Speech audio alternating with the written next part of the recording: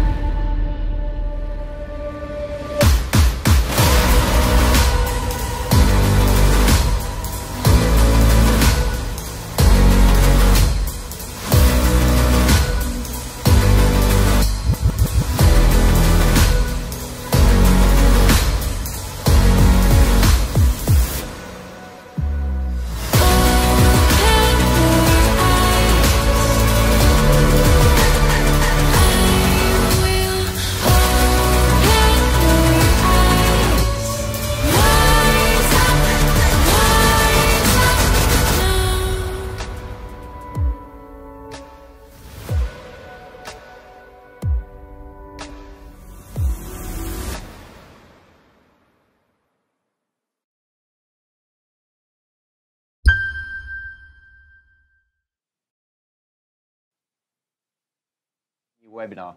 I hope you're really excited about yesterday's announcements about the new α7S Mark III are now in my hands. You've been thousands and thousands expecting this camera for years, and obviously it took us a long time to develop what we believe to be the next best 4K camera for video shooters and filmographers across the world. Today, we're going to go in depth with our guests and our training partner at Sony about the new features about this camera, but also give you the opportunity to give you your questions in live. Today, I've got with me Olivier Schmitt, who is a filmmaker. We've got Philip Bloom, as you probably all know, around the filmography sphere.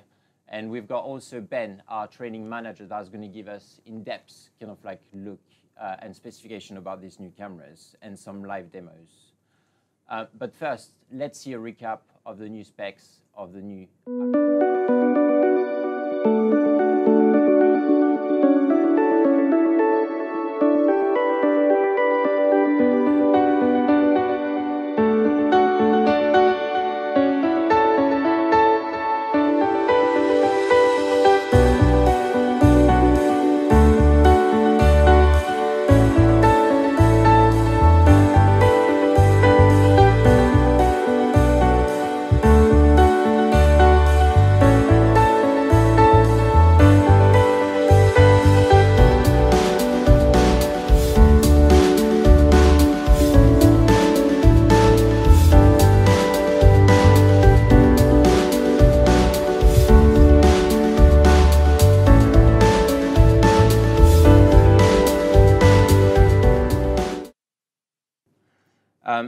But to talk about it, enough of me. I think it will be far more interesting for you to understand how Philip Bloom and Olivier Schmitt used it in the last months to shoot the content you've seen yesterday. So first, let's jump on to Philip Bloom. Philip, welcome. Thank you for being with us today. You're welcome. And thank you for being part of this project. You've been testing the α7S Mark III for the past months. For our audience, could you please quickly introduce yourself and why you chose this particular project to shoot? Well, I'm Philip Bloom, filmmaker in London, and I think you chose me more than I chose, which is very flattering. And I've been waiting for this camera like everybody else for about 5 years, maybe less than 5 years, because the last model was 5 years ago. I don't think we were waiting for I think it was about 4 years we've been waiting, because the first one came out in 2014, the second one in 2015, and it's been that long wait. Absolutely. And for me, it was an amazing camera, and I've used the A7S and A7S II for documentaries and TV and stuff a lot, and I've loved it. And I've just been waiting for the next model, with the features of 10-bit and autofocus, and 50p, 60p, all this sort of stuff.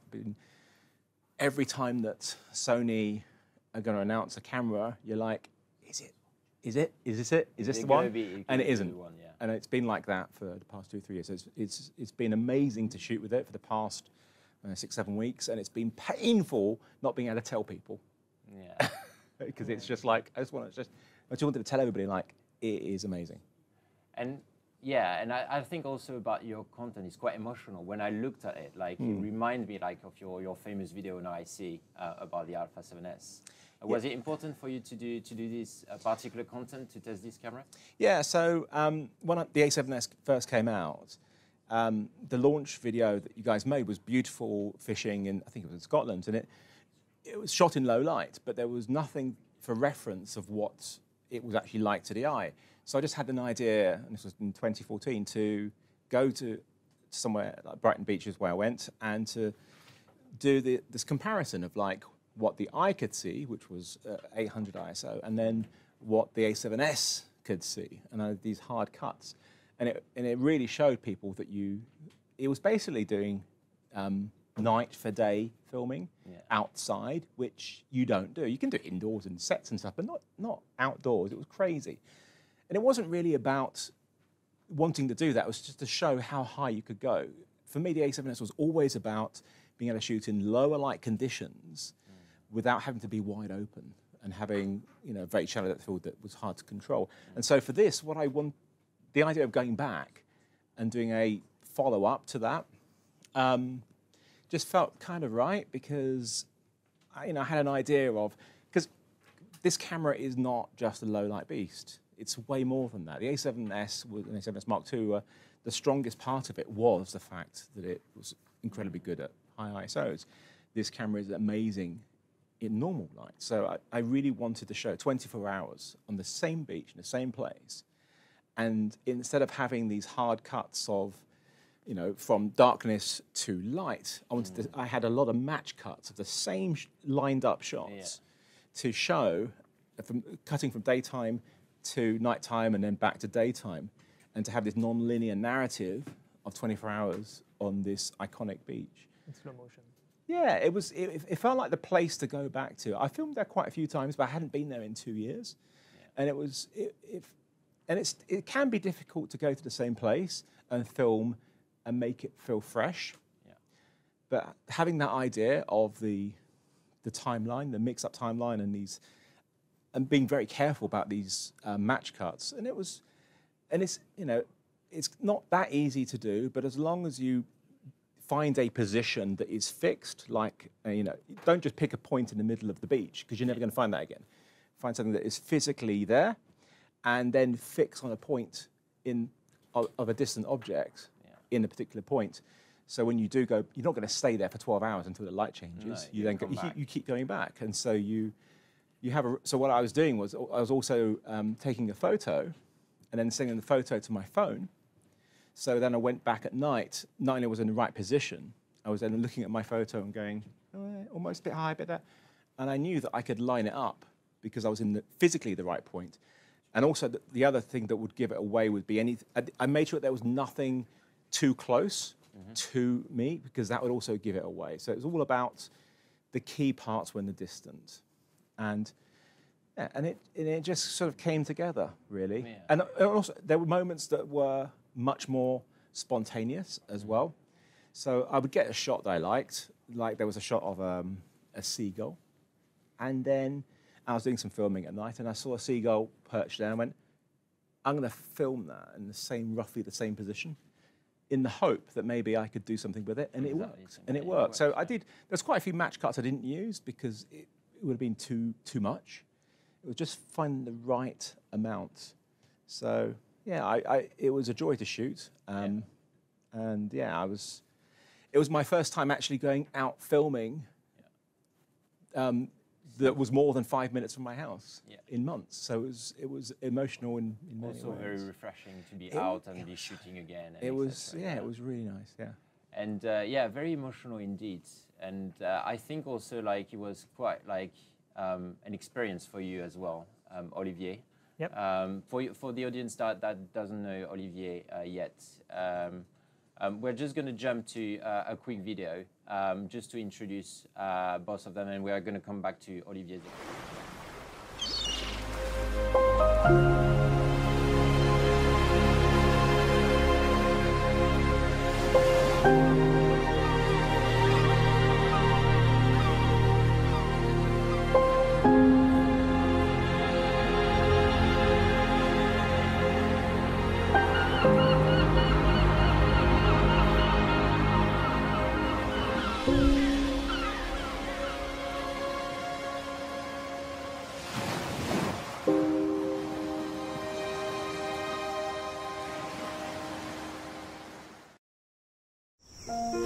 One morning, one sunset, one life full of passion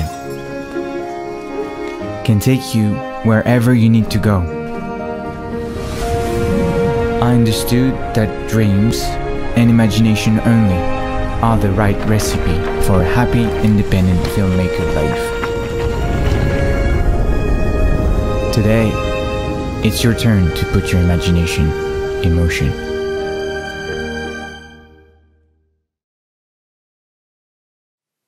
I'm just going to carry on. Now we've seen like this content from obviously Philip, and he just introduced. I'm just going to carry on to Olivier now.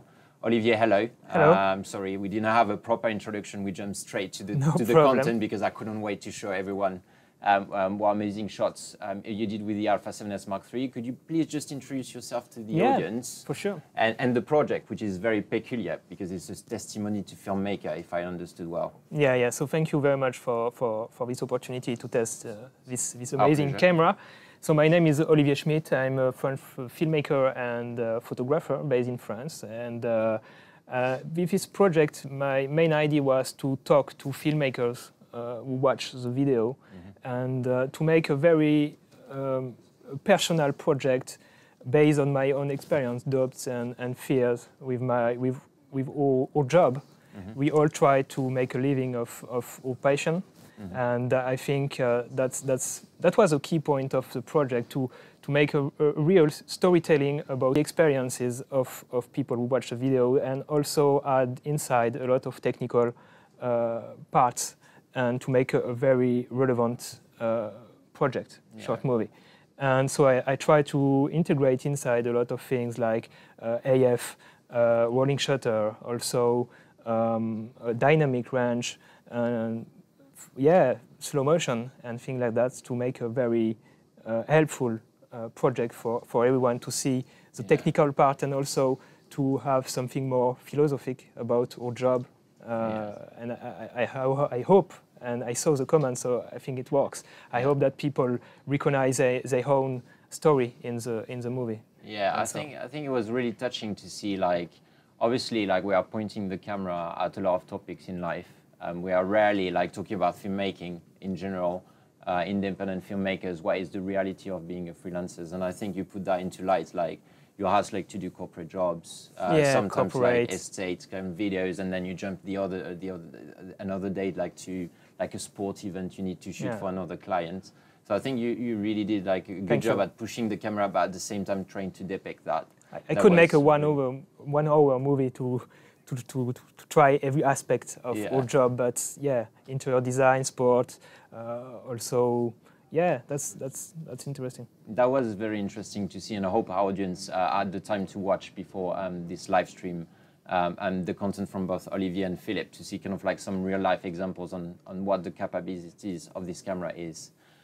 Obviously, one of the main points of this camera is the kind of like the 4K, the video quality in general, because 4K is just a resolution, but you have the frame rates, the codecs, you have the dynamic range you need to take into account, the rolling shutter, and etc. And I'm quite curious, like in your experience shooting with the camera, for example, if I ask you, Philip, what was the main point, like if you had like to pick one thing you really liked about? There's so much I liked about the camera. To just choose one is very difficult. The fact that it's 10-bit recording was absolutely essential to come to this camera, because we need it for shooting in the high dynamic range. We need it for grading. It was absolutely essential. So having that was great. Having the 4K higher frame rates, having that option is great. I had no expectation that it was going to be as high as 120. Didn't expect that at all. And for me, it's just an incredibly powerful video camera. And that is what was quite amazing. First time I was shown the camera and was going through the specs, everything that was said to me, I kept going, yeah, but it's going to be limited by a crop though, isn't it?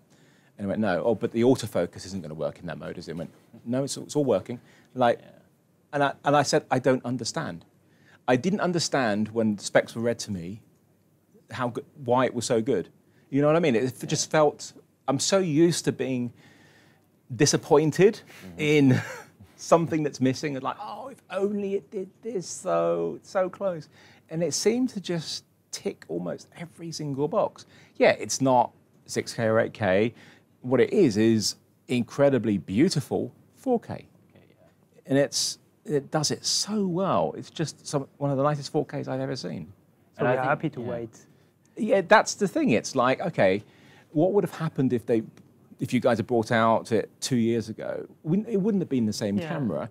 Mind you probably would have brought out the A7S IV now, which would be this camera. But it has been worth the wait, sort of. It's been a long wait. It is worth the wait in the fact that this camera is way better than I expected it to be. And that's the biggest surprise. For me, I was just absolutely blown away by the specs, and then even more blown away by actually using it and seeing the huge improvements in every single aspect of the camera.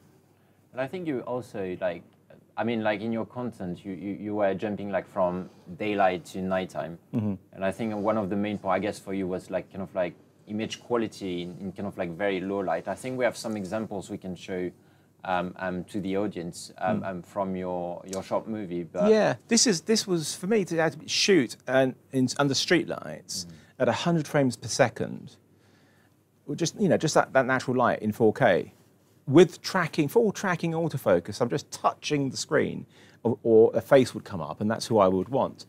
And it was just like, it was crazy to be able to do that. To be able to shoot 4K high frame rates in that sort of lighting conditions was amazing for me.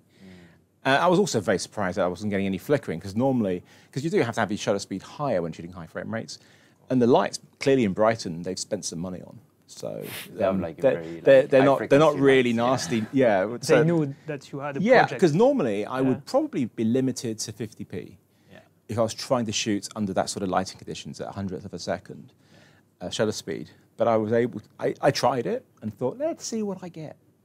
And I was like, I saw like tiny flickering from like a shop in the distance. I'm like, great, it's fine.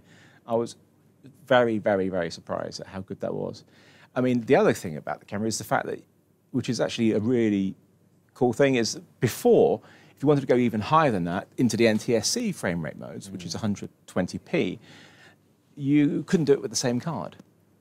You switch in and it said, you need to format the card or and the format would come up and like never press it.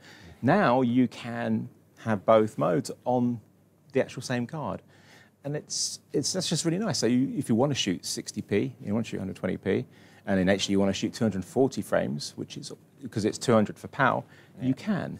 The only tiny caveat is if you're in an NTSC mode and you have some PAL clips on there, you can't play them back. It shows you the thumbnail, you just can't play them back until you go back into PAL mode, which is no big deal. Having the ability to shoot and not, often, we're in PAL land and we go, oh, those NTSC guys get an extra, 20 frames per second out of their stuff. Yeah. We can now as well, and I think that's great. I think it's a very, very good point. Like being able in low light to shoot at these high frame rates, being able to rely on the camera. As you mentioned, obviously, this is why it took us so long. You have to design a really good sensor and a really good processor to be outputting this kind of amazing video capabilities. Apart from the low lights, kind of high frame rates 4K, I think you also have some favorite features, more about dynamic. Dynamic just surprised me in a good way.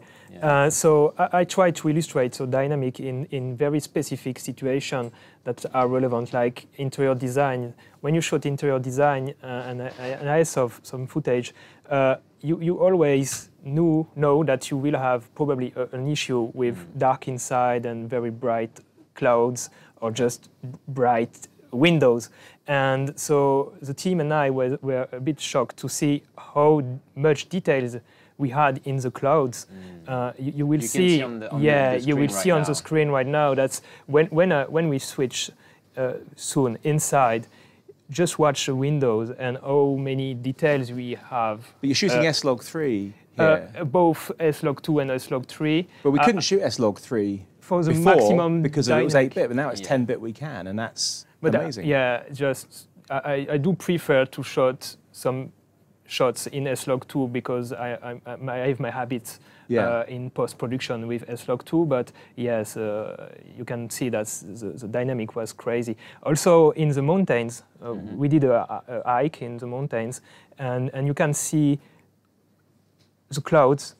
When you see very bright clouds, usually when you're outside with your main actor in the shadow, you know that you have to compromise. Either you prioritize the highlights and the landscape, or your actor, but you can't do both usually. It's easy with the blue sky, but you know. I don't like blue skies. Blue skies they're boring. We want a bit of, you know, apart from continuous light, which can be a nightmare. But it is having clouds in there and be able to those to not be clipped is really nice. Maybe we can maybe show the hiking part during the hiking, so we can see here that.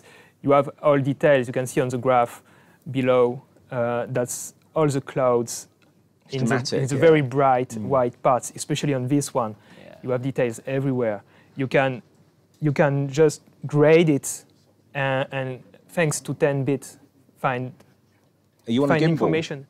Sometimes gimbal, sometimes. Is that your goat? Grue. What's that? Kind of like the mechanic arm. A jib. A jib, yes. Okay. You hiked up there with a jib. We hiked with a jib. I hope you had help. Yeah. It wasn't just you. We were 6 people. I was on my own. Thanks to my team. Lucky you. So that's what's crazy for this kind of stuff. And I also had example.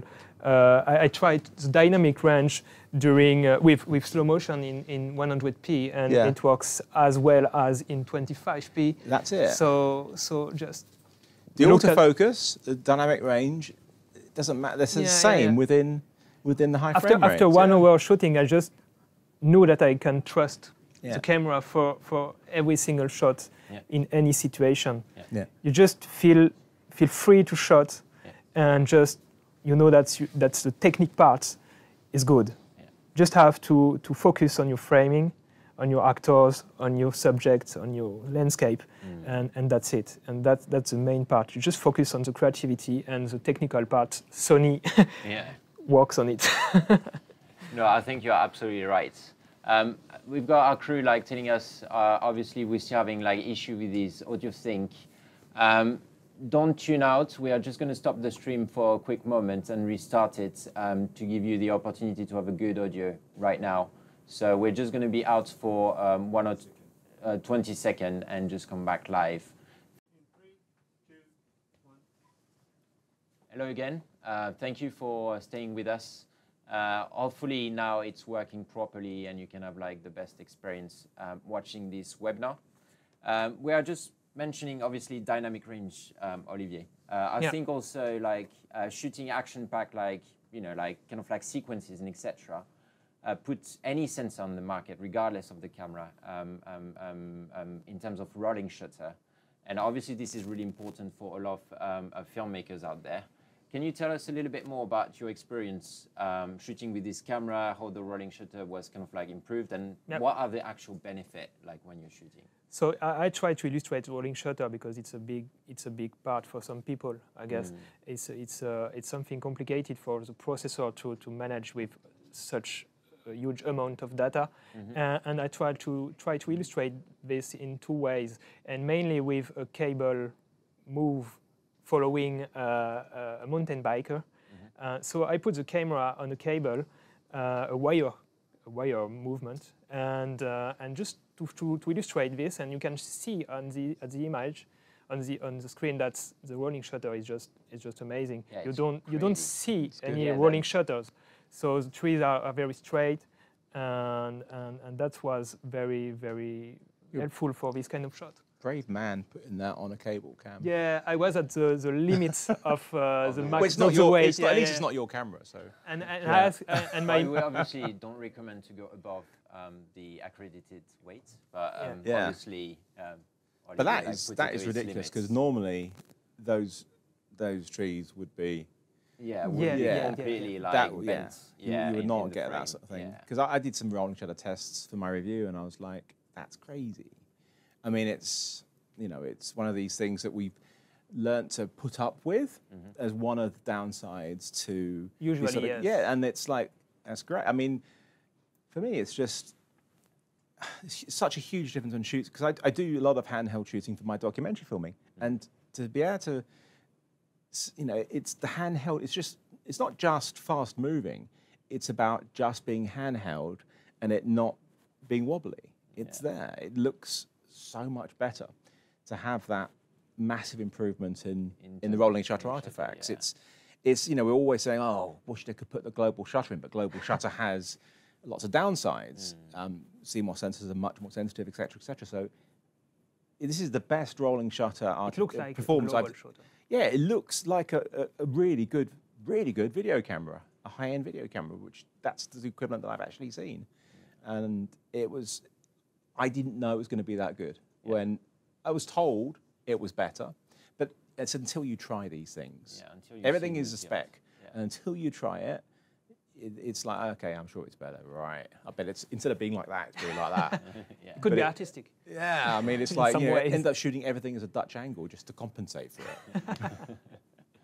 I think, yeah, that's very good points. Like, we've been talking about, obviously, these kind of like technologies, and as I introduced in the beginning, like having like a new sensor and a new processor, like really helps with this kind of like real benefits. I would like now for our audience, because obviously we are getting like very technical, but I would like our audience to have like some explanation from Ben in terms of like the technical aspect of it, how that works out together, and actually kind of like having also like some sort of like low lights, quick demonstration, because I think like obviously we're talking about it, you are professional filmmakers, but just to see like in live, like actually the low light performance of this camera being amazing and retaining like obviously the colors and the tones of your subject in the frame. So now I'm just going to hand over to Ben. Ben, if you may explain a little bit more the sensor and the process and how they impact on the video image quality. Cool. Thank you, Pierrick. So you've heard a lot from Philippe and Olivier already, and a lot of what they've been able to do is because we really have revolutionized the camera. Our α7S Mark III, it might look very similar to our other cameras. It might sound very similar if you listen to it having a 12 megapixel full frame sensor. It sounds a little bit like the predecessor. But from the ground up, the insides of this camera and some of the outsides as well have been significantly changed from its predecessor. It's using a 12 megapixel Exmor-R full frame sensor. So that's a backside illumination sensor.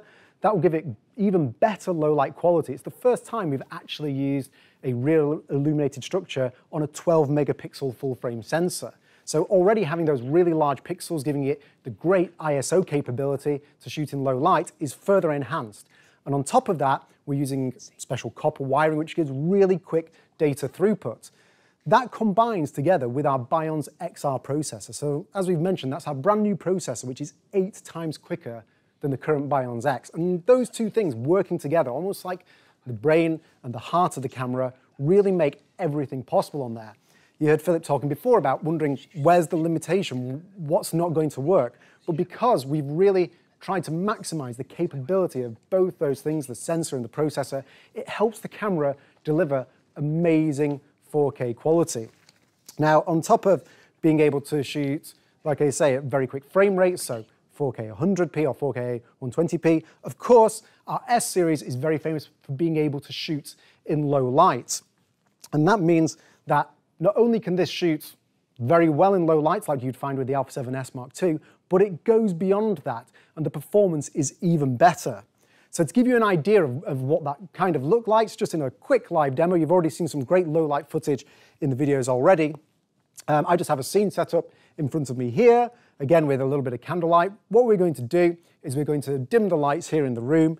I'm going to start off at a low sensitivity, and then you're going to see as we ramp up the differences that the camera can make to what we can see.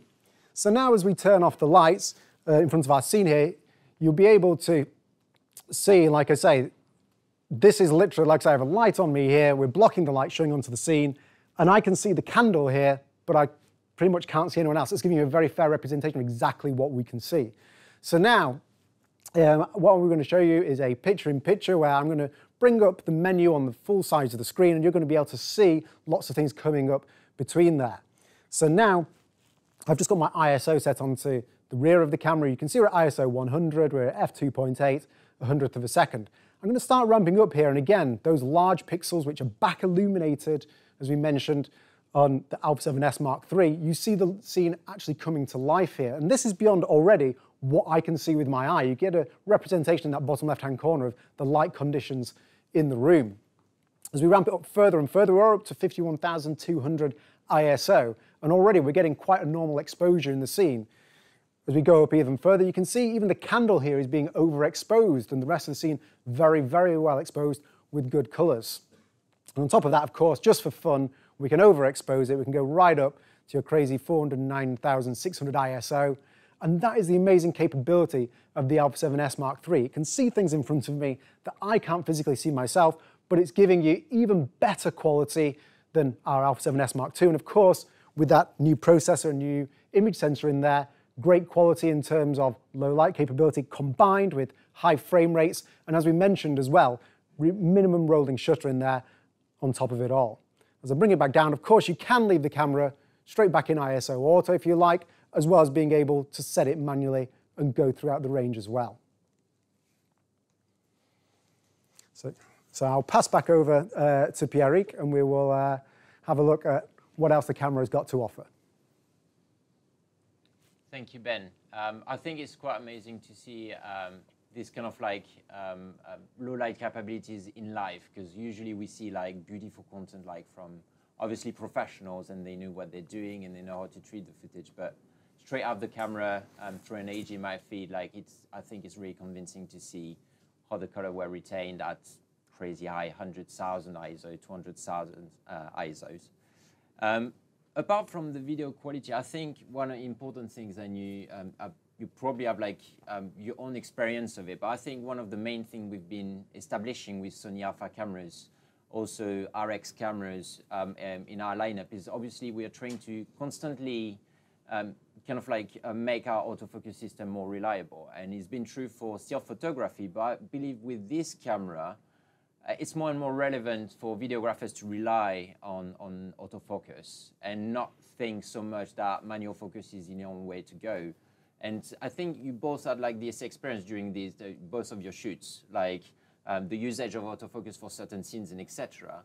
And if I'm handing over to you, Philip, what was your experience of autofocus during this particular shoot? Yeah, so I mean, I've been experimenting with autofocus for a number of years as it's been getting better and better, and using it for certain types of filming. I think for interviews, I've been using it the most.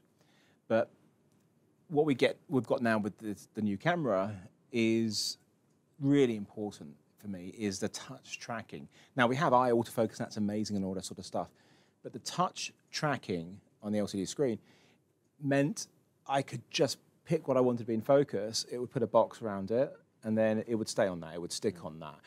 And you look, I think it was the two videos that I made, the paddleboard one was 100% shot in autofocus. There was a comment on YouTube saying, really impressed with your rack focusing, your focus rack, especially on, on a Sony stills lens. I'm like, 100% autofocus. Yeah, it wasn't me. We are seeing that on the screen right now. So here, I was just literally saying, okay, so Julian's actually on my paddleboard, not there, but he's coming up next. And the settings are incredibly important. So what your sensitivity is and what your speed of your motor is. So on the shot coming up here, I've got my sensitivity really low, and because I pressed Julian on the paddleboard, but he would have been, as he goes behind other people, what would have happened is it would revert onto the biggest thing in the frame.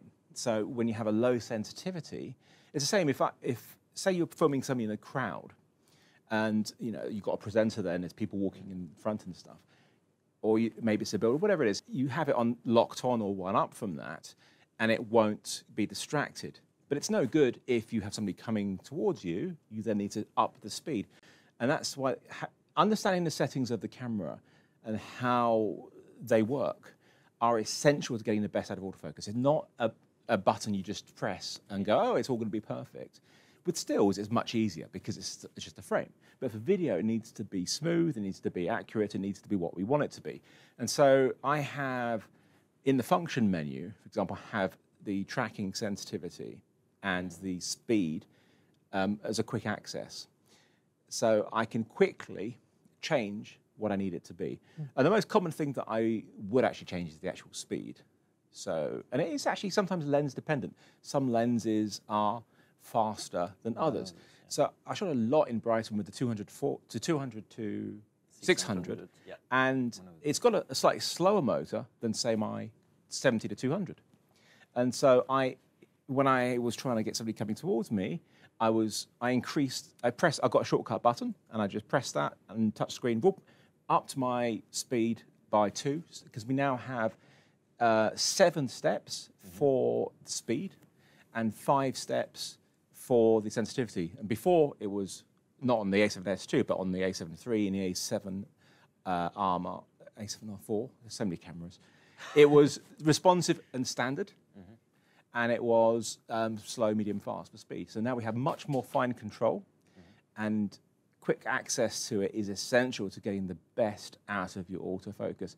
And the most important thing I recommend for everybody if you're going to use autofocus is make sure you have a shortcut button that is really naturally where your thumb will be, wherever it is, which is focus, hold, or turn it off. So as somebody's coming towards you and they're about to exit the frame, you press focus, hold, and they exit the frame. Otherwise, it will revert onto the background. So it's taking control of when you want that. There's always also manual focus is something I use all the time. And what's really nice as well is you can be in full manual focus mode and have that autofocus button, press it, and it will go on to what you want. And then you back it in and let go, and then you back into manual focus. So having that just to get that thing. Because I wear glasses and stuff, and making sure that I use a monitor, so I've got a nice big screen. And even then, I'm like, is that in focus? When I'm doing manual focus, is that in focus? And the common thing that I've done in the past is with manual focus shooting, is I'm filming. I'm looking through the viewfinder. I'm like, is that in focus? And I turn and go, oh yeah, it was. And so so I just lost it briefly. Whereas I know, I press it, and I know after all of this testing that it is. And it's the great thing, what autofocus is it's a tool that makes things easier, helps you shoot quicker, helps you shoot. Everything should be about making your life easier so you can concentrate on your subject. And I was able to just I want that to be in focus, I want that to be in focus. And you can do it for focus racks as well. You can set the different speeds for that. That's another use of the speed. And you can get some nice ramped pull focuses. All of this sort of stuff. There's definitely a time for manual focus, without question. And I still would say, normally I would use manual focus most of the time. It's just on these shoots, it made no sense at all for me to shoot manual focus. To keep manual focus. Because it just worked so well. Yeah. And even when I was on when I was shooting on the paddleboard, I was on a boat, and I was actually shooting through the EVF. And this is the A7R4. And obviously, if you've got up to your eye, then you're not going to have access to your screen. But you can set it up as a touchpad, and you can set up to be the whole thing or just quarters. So I actually have it set to actually the top right. I have it set to. So my thumb. So it's up there to my eye, and my thumb is just moving the cursor around, and then letting go of when I've got my subject. And that's how I was shooting on that. I use an EVF viewfinder is essential. It's way bigger in your eye when you're filming. The screen is great on the A7S III, but it's small. Yeah. You have an EVF up to your eye, and it's huge. It's huge. Yeah. It's immersive. You're part of the image. It gives you more stability. And of course, when it's bright, you can really see clearly. And you're not losing any of the functionality. But I was on that boat. I was looking through the EVF. I was shooting on the end of a 400mm lens on a boat with the IS. Going an active stabilization. No, it didn't even have active stabilization because I was shooting in ProRes RAW beta, so they didn't have that.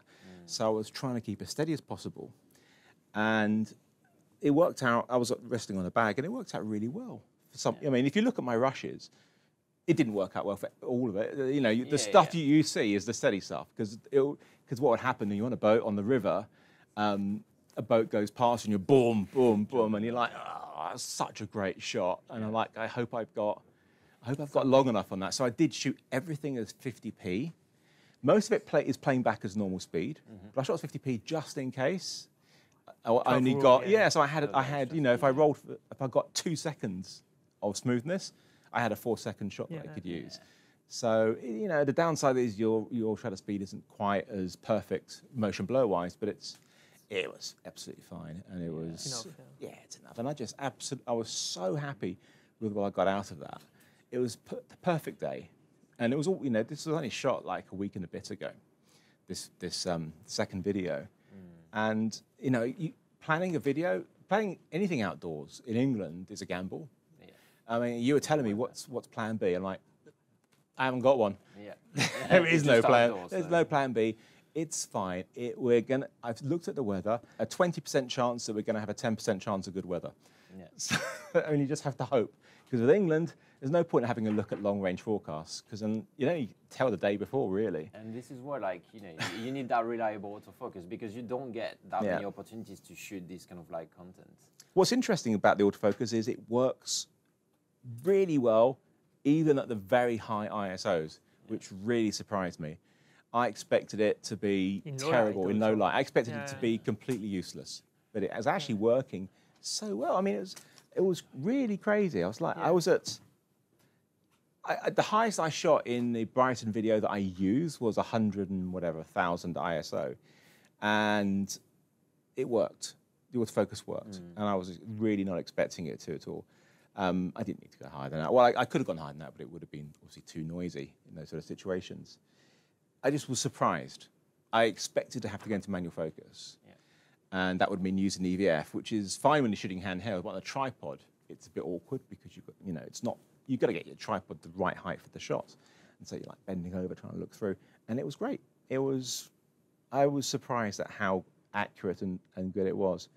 So it's same for me. Yeah, I tried the autofocus in a room in a house, and with my main actor just in front of the camera. So, and after he turned back, so I had him in profile, and then he was completely reversed from the camera. And I asked him, to look on the right sometimes, just to see if the IF just catch his eyes. And you can see on the footage that he is always perfectly fine, perfectly in focus during all the sequence. And to rely to the AF, is very important. And usually I would use a focus puller for this kind of movement. But with this kind of lenses, with photo lens, it's hard to use a puller. And so usually I would use a cine lens.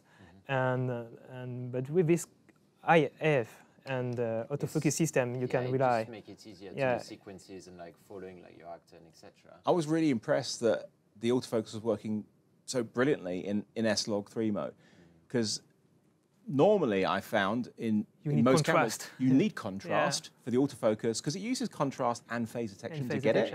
So the accuracy is contrast and the speed is phase detection, so it needs both. And there's little contrast when you're shooting in S-Log3, and it didn't make any difference. Because you're normally pushing the exposure on S-Log3. You generally push it up by a couple of stops to make sure that your shadows are not noisy, and obviously holding your highlights. And that often does make autofocus tends to work, but the face tracking, eye tracking can sometimes suffer. Had no issues. It was exactly the same as if I was shooting in a contrasted profile, which was a very nice surprise. Very good surprise. I was expecting to go, this isn't working, I'm going to have to go into a cine profile, but it was great. I'm coming back to Olivier. Obviously, we were just mentioning real-time tracking with Philip and how it was really helpful for the paddleboarding. In your experience, like having real-time AF, especially in low light, in those sequences following your actor, was quite crucial for this short scenes. Can you tell us more about like your experience not using this kind of like manual focus and relying only on the AF for these sequences? I took with me a rack focus system, but I contrast myself to not use it, to really rely to the camera. But just for my security, I took my rack focus system, and I didn't open it during the 2 weeks of production. I didn't need it. So the fact that you can choose the speed and sensitivity is crucial, because I try the autofocus on very smooth movements. So I needed it to be very smooth. When my main actor just move a little bit, I don't want the focus to move quickly with him at this particular moment, because if it moves so quickly, you will have some defocus. Your shot's unusable. You will not use it, because you can see in the bokeh on the background that it's moving a lot when you have a small light on the blur. So you want it to stick, but not to kind of like... Yeah, just in manual focus, you'd be if you lost it a little bit, you'd be fine with it. That's it's still cinematic. It's natural. We expect that. It's natural. So and for other purpose, I put it in very sensitive, very speed. Yeah, I think we've got a clip of that. If we can run that, I think it's about the entry scene of your. Yeah. So the entry scene, maybe we will see it soon. Is the first scene, the second scene of this one. So that's the original file. It's a cine profile. It's not a log profile due to noise in the dark and shadow parts. And I ask my actor to look on the right sometimes, like just right now. And at this moment, you have to trust me. The IF system just catch the eye each time you look at the right, and so usually for this kind of shot, you need a rack system. That is, And everything was very fluid and very smooth. And I have another example. So for sports, we can run that example of I think the parachuter, isn't it? So this is on the ground. So that's the IF system record with the Atomos, and you can see that it stick on the face. On the eye, even with glasses. Yeah, even with glasses or several faces. You can just like stick onto your main character and just not really worried. And this one is quite a good example. Yeah, because it's very shaky. I don't remember if I use any of this part of sequence, but you can see that the IF just catch him. Even on the side of the frame, which is quite important. You've got to keep that speed down, haven't you? And this one, so you can see that the paraglider is always in focus. That was in very sensitive. It's great. Yeah, you've got to be careful when you're filming autofocus. That speed is the one that's... They both can ruin your shots if you've got the wrong settings. But almost never have I needed to be at the fastest speed. Because that's where you can have the most unnatural looking things. It looks too artificial, like almost too quick. It's what it is. Basically, there is contrast being used. So if you do have brighter backgrounds, for example, it can lose tracking occasionally if it's like a really bright background. So if you have that sensitivity is good to have high. For natural, so it doesn't catch up. But if you getting that right balance. In those sort of situation, I would probably bring my sensitive down a little bit, but bring my speed right down to almost slow, depending on the lens. So if it does lose focus, it doesn't jump onto the background, which is what will happen if you have it set to fast, which of course is going to completely ruin your shot. As amazing as the face tracking, eye tracking is, if you have very, very difficult lighting, it can occasionally get distracted. And that's I know people who have tried autofocus and said, oh, it does this. And I'm like, you just got your settings wrong. You need to understand your settings. With the FX9, I spent about 2 or 3 weeks of testing and testing and testing to truly get the perfect settings. And in my six weeks or so with this camera, they're very similar to the FX9, and so it felt like a very natural transition, and to be able to quickly get them, it's great. And the great thing about the Sony lenses is they're mostly very similar speed motors, And that is important. If you're using third-party lenses, sometimes your motors could be slower. And so therefore you need to know that motor is going to be slower than that one there. But I've really, and also quiet, that is incredibly important as well. When you're recording sound, you don't, when I was, I remember doing something on camera and I had the audio on the top mic, thinking, I'm pretty close, it's going to be fine. And it was an autofocus and it wasn't a Sony camera.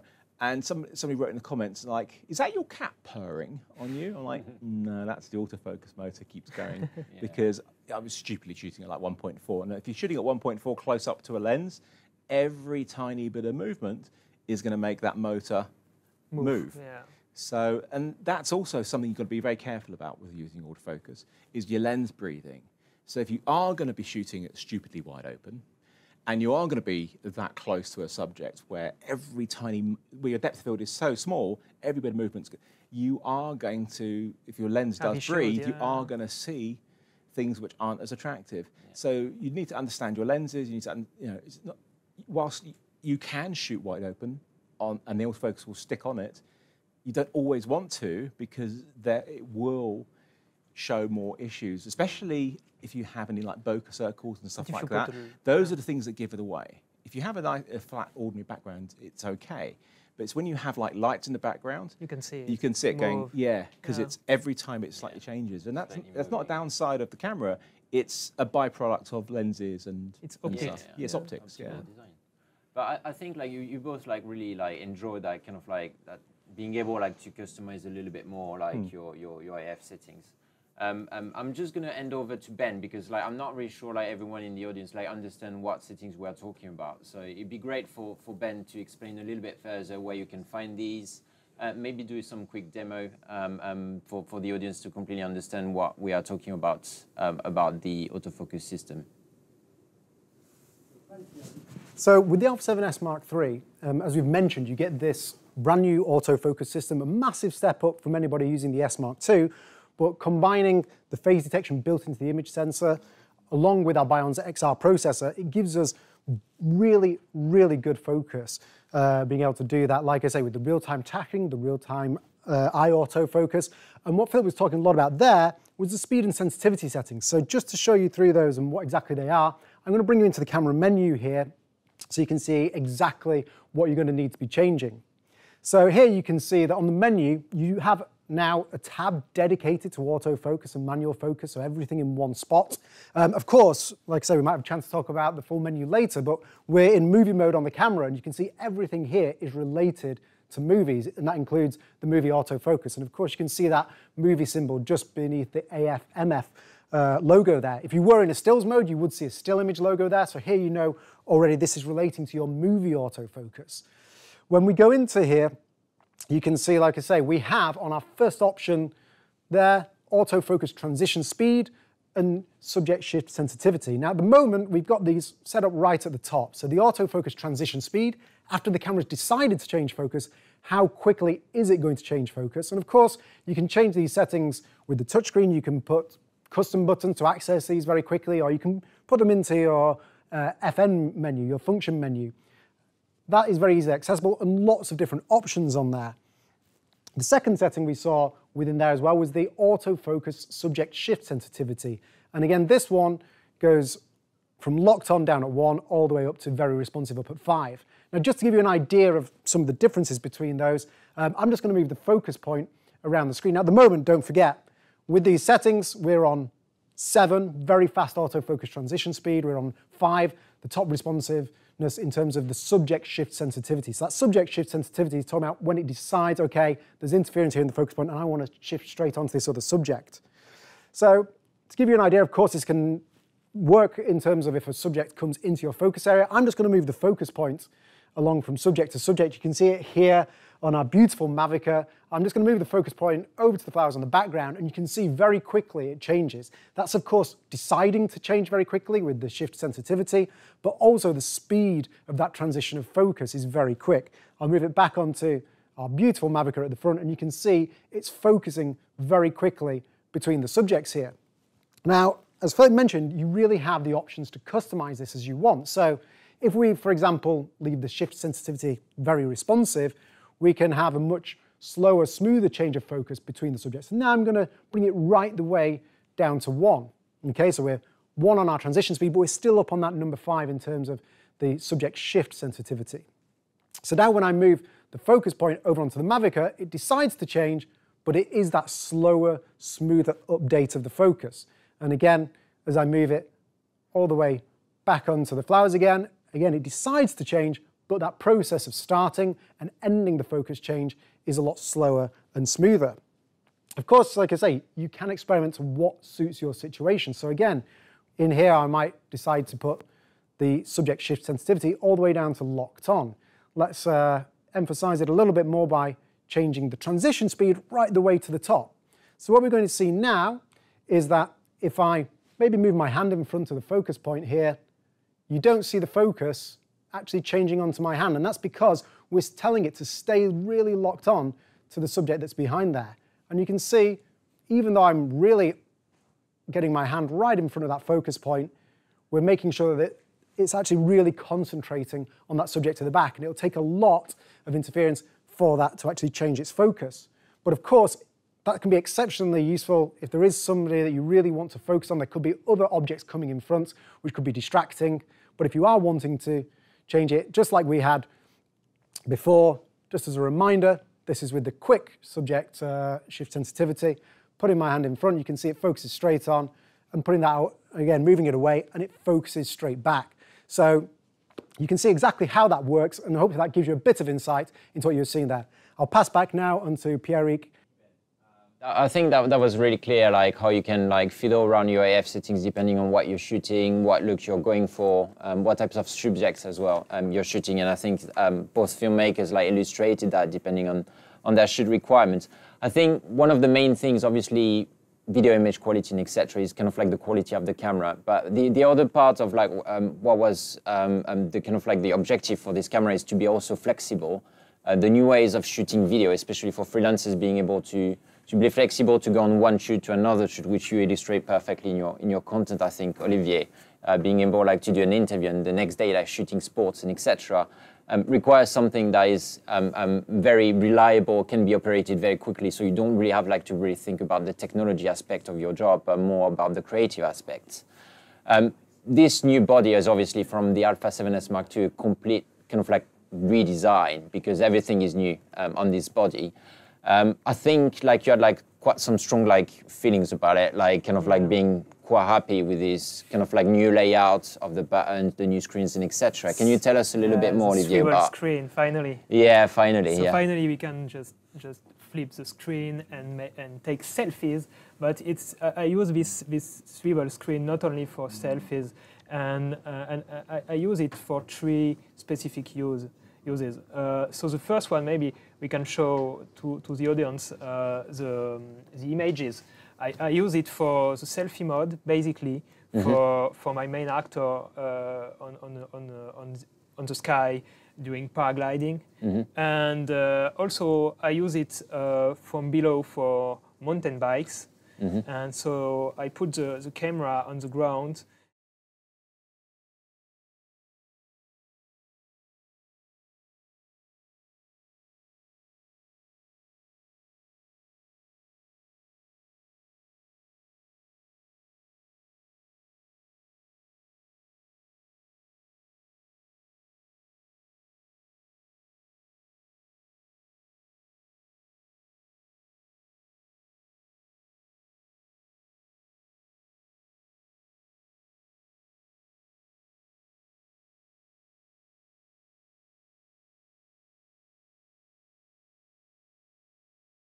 For taking picture for Instagram in selfie, but just do you do that a lot? To use do you post a lot of selfies? Yeah, I just bought this camera for that. But so it was very useful. So thank you for this feature. We need it, and just for basic things like if you want to shoot things on the ground, you just flip the screen, put your camera. The framing makes it like it's a lot easier like to frame your shots and etc. And you can be a bit more creative because like you're not like shooting like blindly and just like suddenly people. Like I really hope I'm in focus. I really hope I've got the right framing and etc. So it's quite. A lot of people really do associate a flip out screen for vlogging, just vlogging, and it's not. It's about it's useful for a lot of purposes. It's about getting, it's being able to see what you're doing in awkward positions. Yeah. And you're always filming in awkward positions to get really interesting different angles. Yeah. Where, you know, normally, I mean, the worst type of screen is one that doesn't move at all, which is a nightmare. And then the flip, the tiltings are great as long as you're behind the camera. And as soon as you're off axis, it's hard to see, and you have to use a monitor. Yeah. So the fact you can get away with that using a monitor and see what you're shooting, it's kind of important to see what you're shooting, isn't it? To frame up things, I would say. Yeah. Basically, yeah. Otherwise, I have done some. I've framed up shots, similar sort of thing where it's like it is guesswork. Like, I'm hoping this is okay. I'm going to shoot it a little bit wider, just in case it's not. Yes. And that's kind of what you ended up doing. Always use a 12mm. Yeah, to be sure. I'm a 10mm guy. You're sure to be in the frame. Yeah, and you get everything in it. It's fine. Yeah. What are the aspects of the new body you liked? I think you mentioned kind of like the new kind of like digital stabilization, and you're obviously like quite an expert of like digital stabilization yourself, Philip.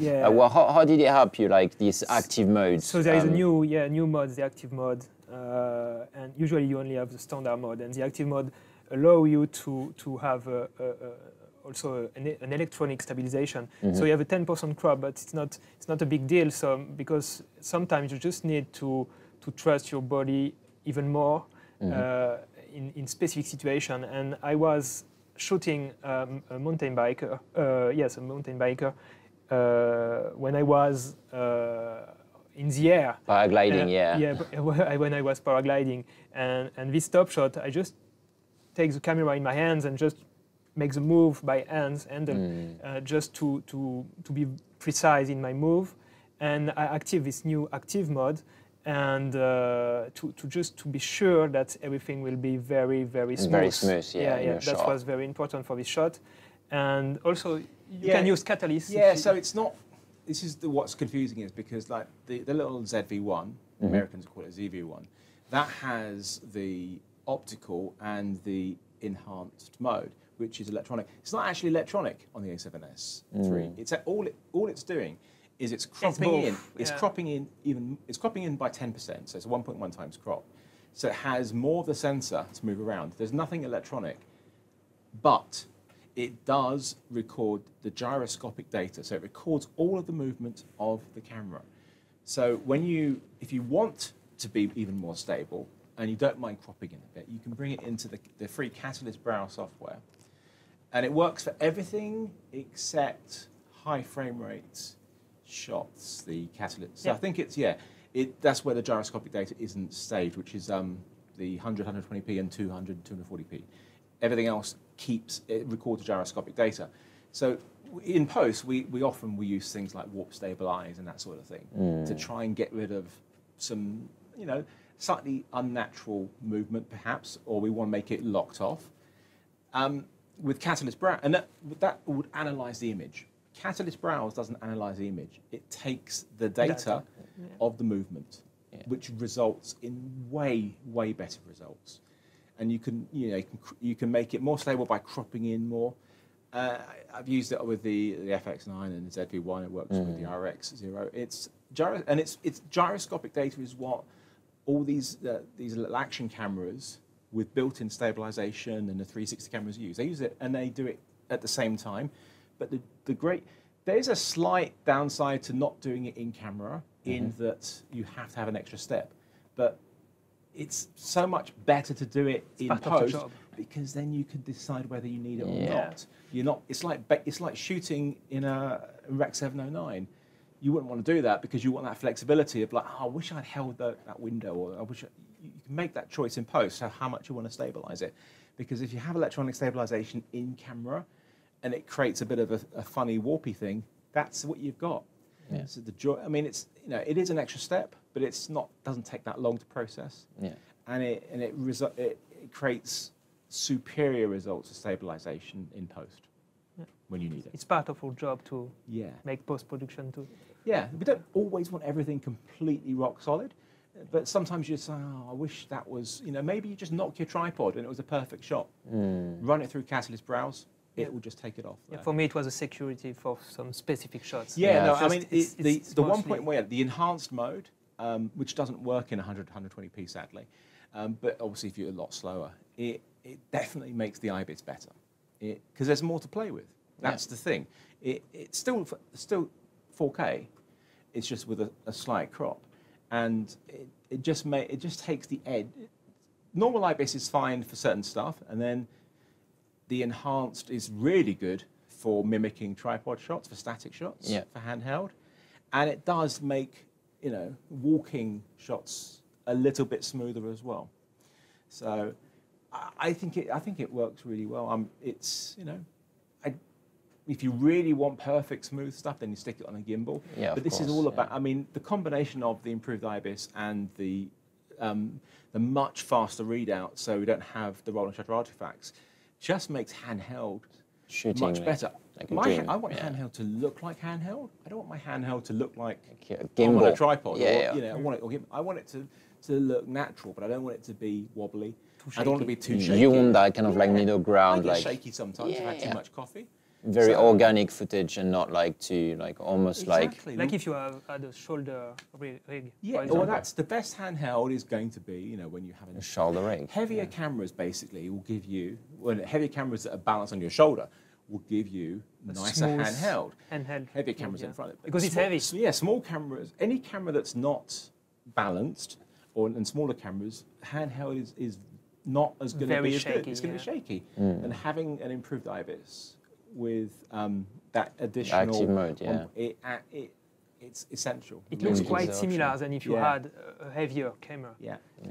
And I have heavy cameras and they're important, but my God, just shooting with this light camera, I can work fast, really fast, and that can be when you're shooting documentaries, you need to be fast, you need to be reactive to things. If you're shooting with a big crew and a narrative or something, a commercial, then you've probably got people to move the camera for you. You've probably got people to press record for you. But if you're working on your own or you want to work fast and things are always happening, always seeing shots. And I was, when I was shooting on the paddleboarding thing was very simple, one person to follow. But in Brighton, I'm always looking. Around for a good shot. The next shot. Yeah. And so I'm like, okay, I need to get over there. I need to get this shot here. So I'm like, drop the tripod, get the shot. And it was all very quick. And if I was doing that with a big, heavier camera, oh my God, I'd have been in so much pain after that. I was just so happy with how well it performed in these things. Again, it just makes the end what we want is the end result to be as good as we want it to be. As good as possible. And these things really help us. I think it's a very good point. Like the two main things that people were kind of like expecting as video shooters, as you both guys are, is like obviously you want like a good screen that makes the operability like much simpler for certain angles. And the IBIS in this new active mode that is obviously quite handy. As well, which is nice, I think Ben could also kind of like give our audience like kind of like a look around about the camera, because I think it's quite important also to visualize. And for the audience, like what are the improvements in terms of the body, the new ports, and obviously kind of like the new EVF and the new MI shoe. Ben, can you just tell our audience what's new in this camera?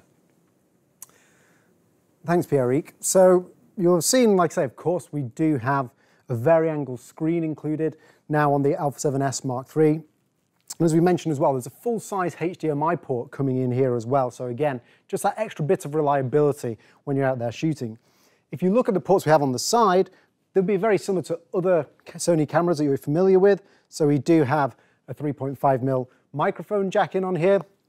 We also have a headphone jack, and you've got USB sockets at the bottom. So we have USB-C with 3.2 USB, and that, of course, is going to be great for very quick data transfer. You can also, of course, power the camera through that, or you can charge it as well. The micro USB on the bottom is compatible with our multi-terminal accessories. So the likes of our remotes, which you can use to trigger stills and video and so on, can also be used in there. Now, in terms of the ceiling on here, it's up to about the same level as our α7R Mark IV and our α9 Mark II. There are a couple of small differences. So actually, if you look here, you have a separate door for the microphone jack and also the headphone jack. So if you know you're using the microphone jack, but you're not using the headphone jack, you don't have to have both of those open and exposed at the same time. In addition to that, looking around the camera, those of you who are familiar with the α7R Mark IV or α9 Mark II might find a lot of familiar things. If somebody's coming from an α7S Mark II, there's quite a lot of difference within there. So of course, we do have a larger grip on the camera. It is also using that Z series battery. On top of that as well, we've mentioned to you before a little bit about the viewfinder. So that is 9.44 million dot OLED viewfinder. Again, you can have high resolution options for the viewfinder and also quick refresh rates. It has a massive magnification, and even for glasses wearers, there's a great option where you can reduce the size of the viewfinder so you can get that bit more of eye relief if you need within there as well. Just bringing you and showing you some of the buttons up on the top of the camera. Again, for those of you familiar with the likes of our α7R Mark IV or α9 Mark II, there's a lot of familiar things here. So you have not only locks on the mode dial now, but also on the likes of the EV dial, again, if you're going to be using that, and the similar dial, front and back dials that we get on those cameras as well. You'll notice there's a difference here. We also have the movie record button moved to up on top. So in the past, you would find it here where the C1 button is, but the movie record button, of course, is also up here on top. And if you prefer, you can also customize the shutter button to release for movie as well as still images. On top of that, the grip, like I say, as we mentioned, being larger, it is also compatible with the same battery grip we use for the likes of the α7R Mark IV and the α9 Mark II, the VG-C4EM. So there's great compatibility, extending your battery life using that same grip with that bigger grip on there and double batteries. On top of that as well, the card slots we've mentioned a little bit. So those are dual card slots using CF Express Type A and SD cards.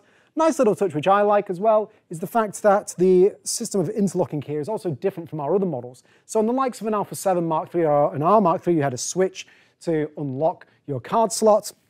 We then changed that on the R Mark IV and the α9 Mark II. We improved the seals against dust and moisture even further, where we had an interlocking system where they slid together.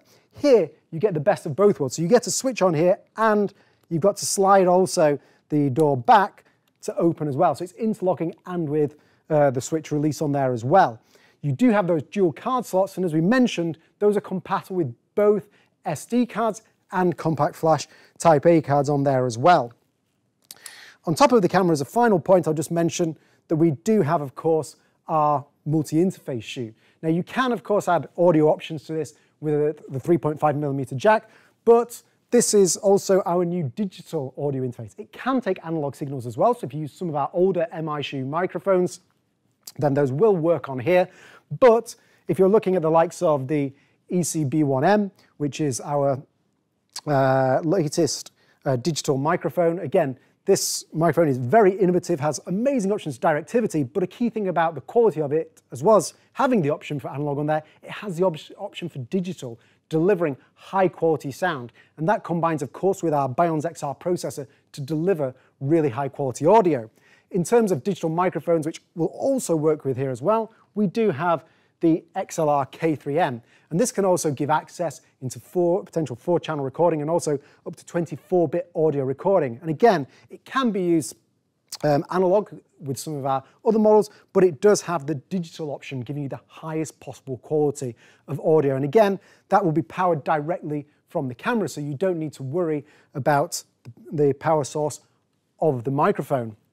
In addition to those things, of course, we do offer the likes of wireless lav mics and so on. So you've got the UTX B40 transmitter. We have the likes of the URX P40 receiver as well. And those are compatible with our SMAD P5. Again, this is the latest units. Those units can be used, of course, with the 3.5mm jack, but when you use the SMAD P5 in there, that will link into the MI shoe on top of the camera, can send the audio in there, and can also transfer digitally. Again, it does have options for analog on there as well, if those are what you need using a different Sony camera.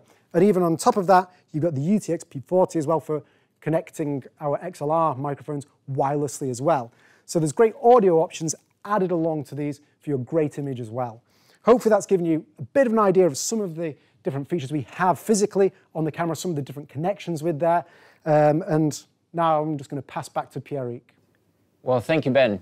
Thank you for presenting the overall of the camera. I think it's quite good to see, like when I was saying everything is new, I was actually not lying. I'm pretty sure you would agree with that. the whole hardware has been kind of like redesigned based on our customers' feedback, but also thinking of like the operability in the field, making it like, you know, like the most intuitive possible. Thinking about intuitivity, obviously software is a big part of like any camera operations, and having like a good software. I think this has been asked like for years now. The obvious thing about this camera is how like a complete redesign of the menu system, making very accessible, but also completely touch capable.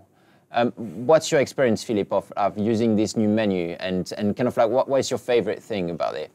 That I know where things are, because let's be completely frank, the old menu system isn't intuitive and varies between cameras, and things were spread out quite a lot. So, for example, face tracking modes and switching between animals or an eye would be in like a still section, and then you'd have to go into the next section of menus, into one page to change something else for autofocus, and then the next page for that. That is very fiddly and time-consuming. So this is, everything is bunched together where it should be. So you know, like formatting the card is under a media section where it should be. It's intuitive. I don't read instruction manuals because I'm a guy, and I don't need to. I mean, it's just, it's obvious where things are, and I think that is really important. And you know, it's nice to just have a menu system that doesn't make you, you know, doesn't you just spend. I just spent so much time just searching for stuff. Yeah. The other important thing, which is the My Menu, right at the very top, you can put in all of the most important things that you need. So whilst we can have stuff on the function menu for quick access and buttons, there's other things which you don't need constantly. But you press menu and you're right there, and you have, you know, a dozen things or whatever it is you need, which are your most common things, so you never need to go into the other stuff. So that's important. I think it'd be great, because like that's a very good point. You still have My Menu is at the top, so like Sony Alpha users like will be feeling right at home if they're using Alpha 7 Mark III, Alpha 7R Mark III, Alpha 7R Mark IV. I think we can actually show the live feed of the camera. It would be great to see like in Ben's kind of like the camera feed, so we can kind of like illustrate what we are talking about to the audience, because I think not everybody has seen what the menu looks like, and Philip's point, I think, is it's very, very true. Like, you want the camera to be operated as fast as possible. And it's also useful when you have a second operator. You can just and you can save change. You can save your settings as well on a card. So you know, if somebody like, you know, Ben has reset the settings on a camera that he's got, and I've still got my card, I can put my card back in there and load up my settings. Because you know, whenever I've been to any press launch or Sony event and I've been given a camera to test out, I spend the first 20 minutes setting it all up to as I need it to be. And that's a pain, because there's, you know, certain things you always do. It's setting up your picture profiles the right way, and different order and different things. The FN menu also. So I shot the movie with two cameras, two A7S III. So we see the menu now, so you can. And so before the shot, I just take time to configure them in the same way, exactly the same way. And so I discovered the menu at this moment, and how easy it is to customize your custom buttons and everything inside. It was, as you said, very, very time saving.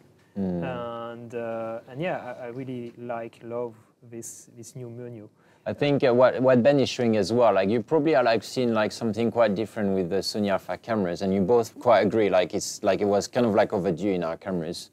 When you're obviously in movie modes, like, and if you're going into the menu, you see like your movie settings. It's like very obvious. You go, probably if Ben can go up into kind of like the image quality, and then you see directly your file format, movie setting, SNQ settings, and etc. It's far more like intuitive especially for video shooters, because it used to be very intuitive, obviously, for still shooters, but now we've got a redesign that is fitting also that kind of like video shooting kind of like scenario. So. And you can be afraid because you have more sub-menu, but you have also more possibilities with the camera. So it's normal to have more numbers of menu, you know. Absolutely, yeah. Well, I mean, what we're seeing in there, what I'm assuming we'll see in future models, because one of the most key things is being able to select what comes across you know, with your shutter speed and your ISO and your picture profiles when you switch between stills and video, which has always been a pain in that, you know, you shoot in S-Log3 mode, you go into stills and all your JPEGs are S-Log3 or S-Log2, whatever it is. Now you can set a picture profile for your stills, and then you can have your movie settings, and that is what is ideal. And I think that is. I think that's what Ben is showing right now. Is like you can actually tell the camera when I'm in movie mode, I want these settings to happen. I want to retain them if I jump back to still. So in a scenario, you probably agree. Like if you're freelancers, you're going like to shoot. Like for example, my region is Bordeaux. You have a lot of vineyards, and usually you're asked like to do an interview, but sometimes he's putting everything. What's the point? Yeah. Don't select everything. But in this particular instance, like maybe your client is asking for some stills like to illustrate or to put on their website, and suddenly you're jumping like to still photography, and you might find yourself like jumping back like to your movie settings, and suddenly everything is light, and you have to reset everything. The good thing about this camera, if you're an average shooter, is like it kind of like it keeps in memory your settings, and you can change around and shoot video stills and then go back and forth without kind of like losing the ability to have your right settings instantly. Because prior to that, I would put on onto one of the C modes, because I actually have 3 now, I think. But previously, I would put on my still settings onto one of my custom modes, which is okay, except that will be based upon something that you saved in a particular situation where it brings everything across. Whereas, you know, all I really want is basically my picture profile to not be brought across. And most other things I actually do want to just stay the same because I've got my exposure right and everything like that. It's, you know, sometimes you want your shutter speed perhaps to be higher generally in stills. It's that sort of, it's having that, the choice is the key thing. Because the way that you shoot stills is different to the way you shoot video. Yeah, exactly. And personalization, as you said, like picture profile for you is really important because you're like the look you want to give into your images. I mean, obviously RAW, you're shooting RAW anyway. Yeah, but so I'm, you know, I spend a lot. You know, I'm always sending photos over to my phone, and that will send the JPEG with the baked-in profile. Which, if you've been shooting log, you try grading log on your phone a photo. It's not fun. No, it's not much fun. Absolutely. I think one last thing, and I just wanted like maybe to quickly mention. Obviously, this camera is very much oriented for video shooters, and you're both filmmakers. But obviously, this camera has like a few tweaks that I believe like will be very appreciated from our still photography audience. For example, in the kind of like creative profiles, we used to have only like 3 characteristics we could change around, which was saturation, contrasts, and sharpness. Now we've got up to 8, so you can really personalize those profiles and really give a look to your JPEGs straight off the camera. So like in your instance, like when you want like to quickly send like a JPEG to someone that needs it like quite instantly, you can give like a really personalized look and not really relying on the basic profile of the cameras, which basically everyone's using, like the standards, Vivids, and etc. So it's quite also good they included that on top of 4 new profiles, I think. Yeah, I'm not going to touch clarity, but all the other ones are.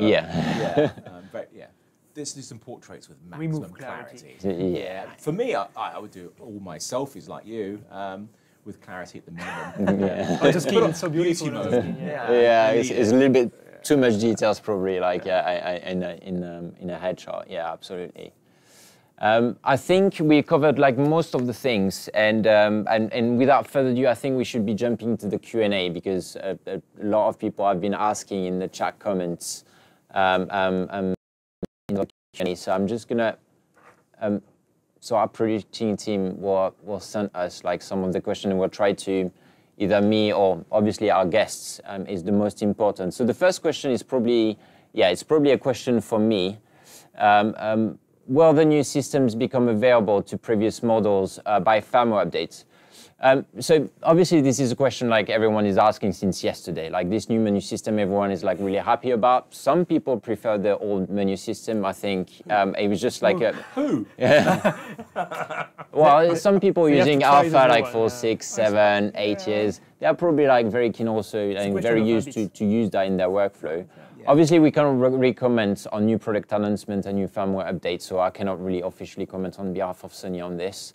But we'll definitely pass on those numerous comments to our engineering team for their consideration in future developments. Maybe you could put in an old-fashioned mode Yeah. Switch between. If you like the old menus, go in old menus. Which I would like to precise is not possible at the moment. I don't want to confuse everyone on the stream. Select a bad rolling shutter effect mode as well, just for that whole sort of like retro vibe. Yeah. We call him Philip Hux. I'm gonna go over to the next question, which is, do you consider the α7S Mark III as a cinema camera?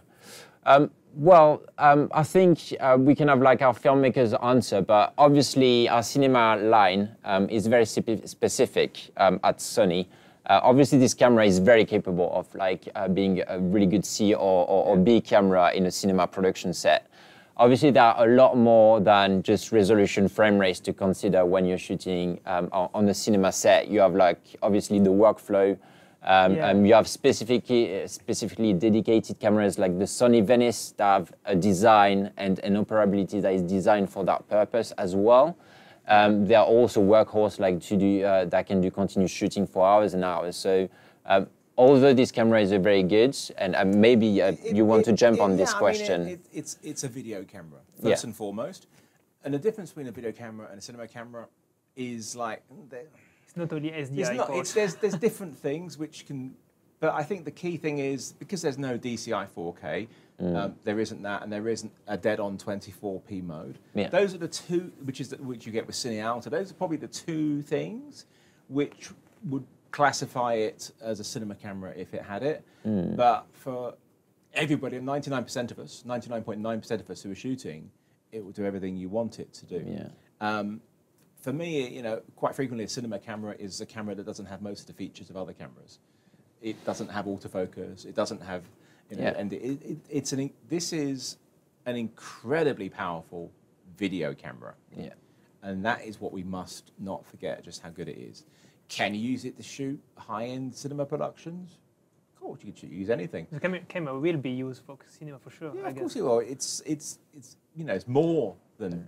Good enough. Yeah. And we need to also understand that each tool has its purpose. We shouldn't think about cameras that, oh yeah, this camera can do everything, so it must be the perfect camera or the #1 camera. I think each camera has a kind of like a design, by design, a purpose to fulfill like kind of like a gap or like a creative kind of like craving, which is in this case like freelancers being like very flexible and needing like that super high quality in video and needing like something very operable, intuitive, lightweight, and etc. And this is kind of like the answer.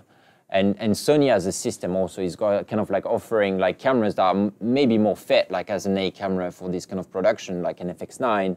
And that's why they also designed it like to fit within that realm where you can like, for example, in S-Log3, the colors and the tone are matching the FX9. So, it's like you should think about cinema production as a kind of like a system rather than just one camera. I use the A7S III on a B camera on a shoot about 6 weeks ago, and FX9 was the main camera, both in S-Log3, S Gamma 3 Cine. That's such a weird name.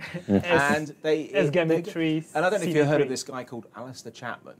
He's quite a nice guy, and he does these LUTs, which you should buy on his site because they're brilliant. And the paddleboard one, my video, was using one of his Venice look LUTs. Chucked it on there. Brilliant. And that's what I use on the FX9 as well. His LUTs are fantastic. And the color science has been improved. If I was trying to match these cameras before, it would have been quite difficult, even with S-Log3. Because, whilst they're called S-Log3 and you've got the same white balance, there's always something off. But it was so accurate and so good. So, yeah, I mean, if you want that Venice look, which is a beautiful look, you shoot an S-Log3, S-Gamma 3 Cine, and then you use one of Alistair's LUTs, and you can get a great starting point. It's a great, you don't just chuck on a LUT and leave it. A LUT is a starting point, and you work from that. But I was amazed at how good it just looked, just dumping that on there. He's done a good job. Another question was, at Sony Europe, is it possible to record any 4K RAW internally? So sadly, I can answer that question, no.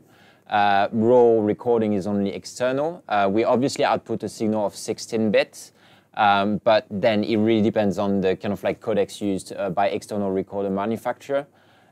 We are, obviously, it's not a secret, we are working together with Atomos to deliver, from the launch in September, Obviously, compatibility with their latest external recorder, like the Ninja 5. Unfortunately, not internally, but very easy to shoot external RAW with this camera in 4K. I shot the paddleboard video with that, and I was able to record internally at the same time to 2 cards, and it's great. I mean, it's the benefits of shooting RAW. It just gives you more flexibility. The ProRes RAW you can change your ISO, you can change your white balance, and there's no noise reduction, so you have total control of security of your image. Yeah, and I think it's good. But the internal codec is, people do obsess over RAW too much. The internal codec, especially the iframe codec, is actually a joy to edit with, and that's always been the problem. Is internal codecs can often be very difficult with B-frame long ops. It's like, especially H.265, it's a nightmare. And we see a lot of iframe cameras with iframe codecs, which are H.265 based. And you have to transcode them, you can't edit with them. But because the XAVC-SI, many names. All Intra. Yeah, the All Intra version is an H.264 based codec. You can edit it straight away. It's Straight very away. much like the I shot the FX9. whole movie in this new codec. All Intra, yeah. In All Intra, yeah. I've forgotten. I mean, with the FX9, I edit native, but generally with all my other cameras, with the H.264s and H.265s, I just go into ProRes, and it's so much nicer not to have to do that. And I edit it with a laptop, so and it works very well. I think it was the main design purpose as well. We wouldn't limit. You don't want to limit certain codecs to a certain crowd. You want to give the accessibility and the creative choice. Like you say, H.265 is a little bit more risky because it drives a little bit more power in your editing room. So you need to manage that, and also the size of your storage. While you have All Intra, that is kind of the more I would say hungry kind of codec, which gives more base space. Well. It's swings and roundabouts, because the H.265 will be more efficient for your cards and take up less space, because the numbers, we get 100 megabits per second on one, and it'll be the same for H.265. But the H.265 is twice as efficient. Once it saves space on your cards, you then have to transcode it, and then you're losing space on your hard drives. So for me, for the H.265 10 bits, which a lot of cameras do, the stills cameras, was necessary because that's all they could do. To now have an iframe codec in 10-bit internally is brilliant to me.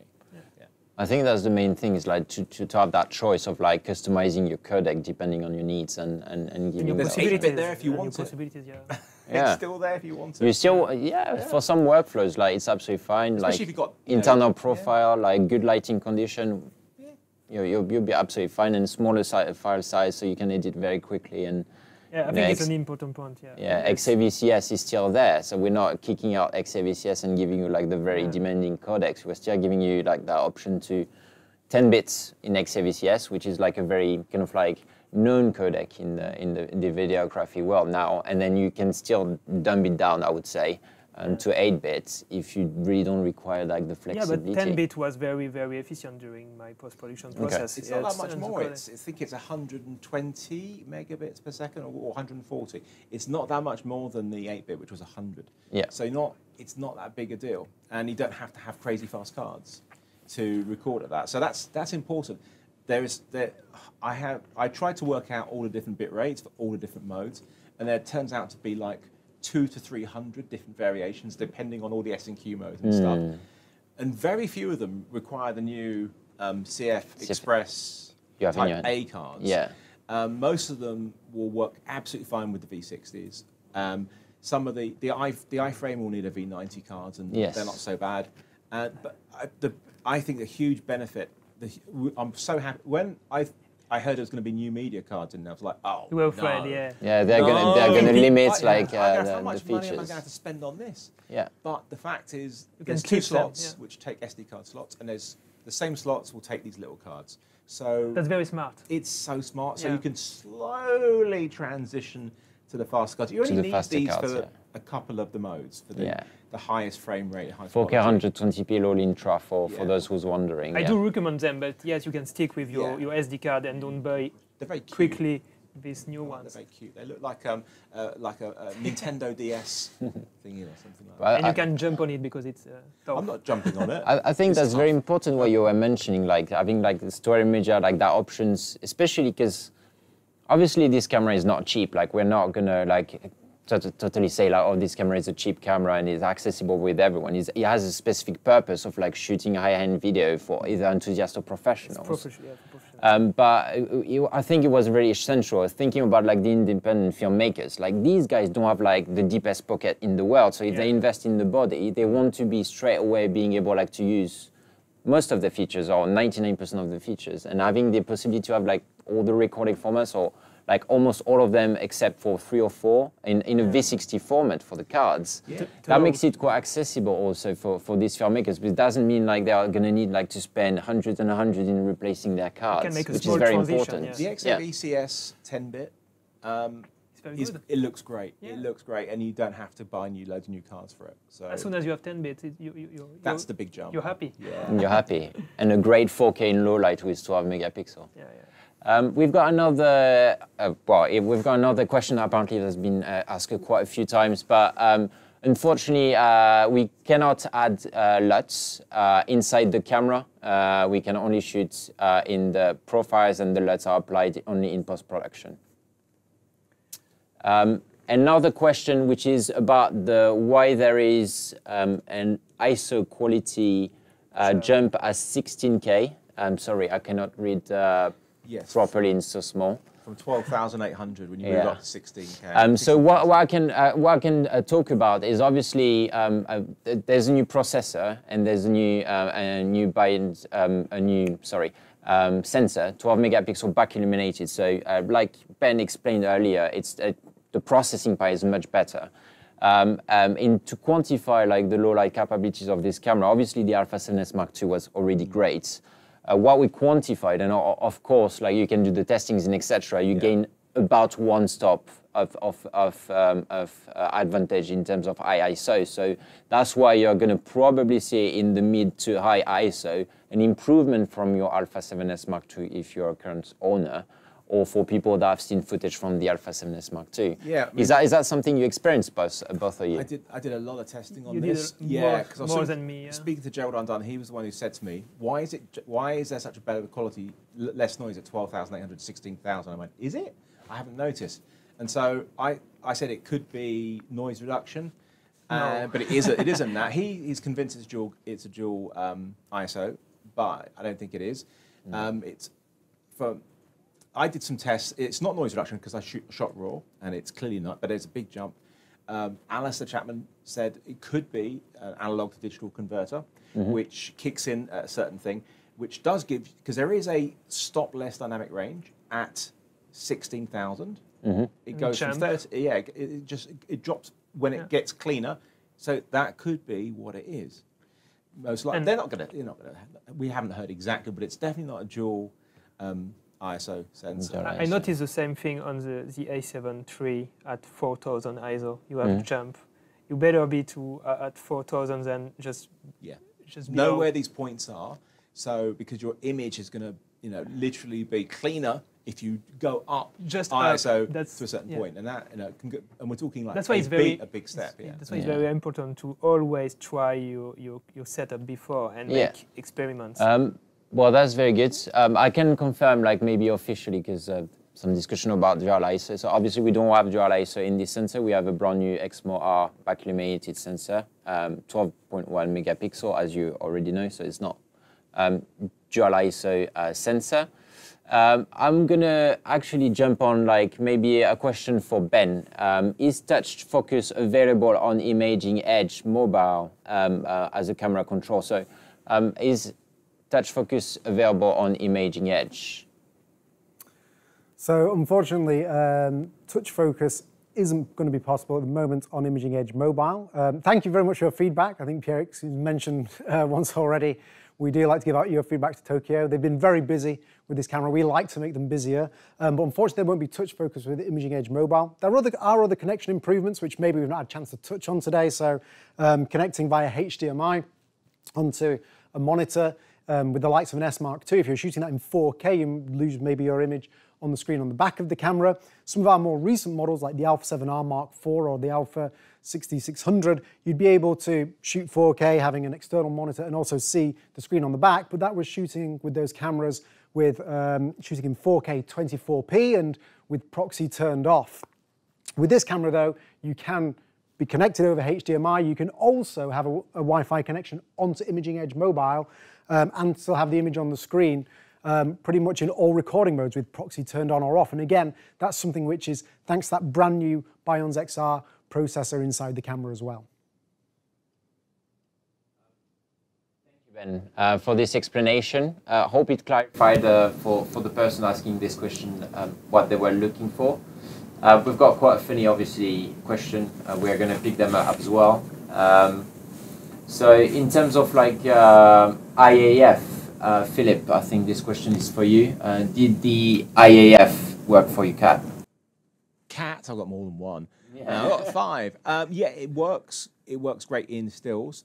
There is no video support, and I am constantly writing to the CEO of Sony to implement it, and I'm starting a change.org petition to get it in there as well. At the moment, the only way I can get it to work, and it does work, is using touch tracking. I just press the screen where the eye is, and it's not ideal, but it does work, and it's great. It was back in 2017. I went to Tokyo, and we went to Sony HQ, and we had a big meeting, and they're asking us, what features do you want? And I said, I want eye autofocus to work on cats, dogs. And they went, is that important? I went, yes. And then about a year or so later, they announced, I was like, yes. Now we just need it to work on not just cats and dogs, but everything. So you have to make a short movie about your cat. Well, I have done many, okay, and I will continue to do many. Yeah, I think that's great, especially Lollipop. I think Lollipop is a lot in your videos. She's the youngest. Yeah, she's 2 tomorrow, and so she's the most lively, and she is a nutcase. Yeah, so I mean, she moves. That's the thing is, my old cats, they're very easy to get in focus because they don't do much. They sleep. But her and Jimmy, they just run around the whole time. He's hard though because he's a black cat, so he's much harder to keep in focus because of the contrast. But yeah, it's a challenge, and I'm looking forward to when you guys implement it into video. Is that going to be soon? Well, obviously considering all the comments. I've asked for it for the FX. Camera, I'm sure. I want it on the FX9 as well. Got the message from you, Philip. I think the latest questions was, will obviously the Atomos ProRes format be available at launch with the α7S Mark III in September? Obviously, we cannot confirm fully 100% the availability of this new codec in the external recorder. What we know is we've been working closely with Atomos in developing this compatibility as soon as possible and as soon as the camera is in the market.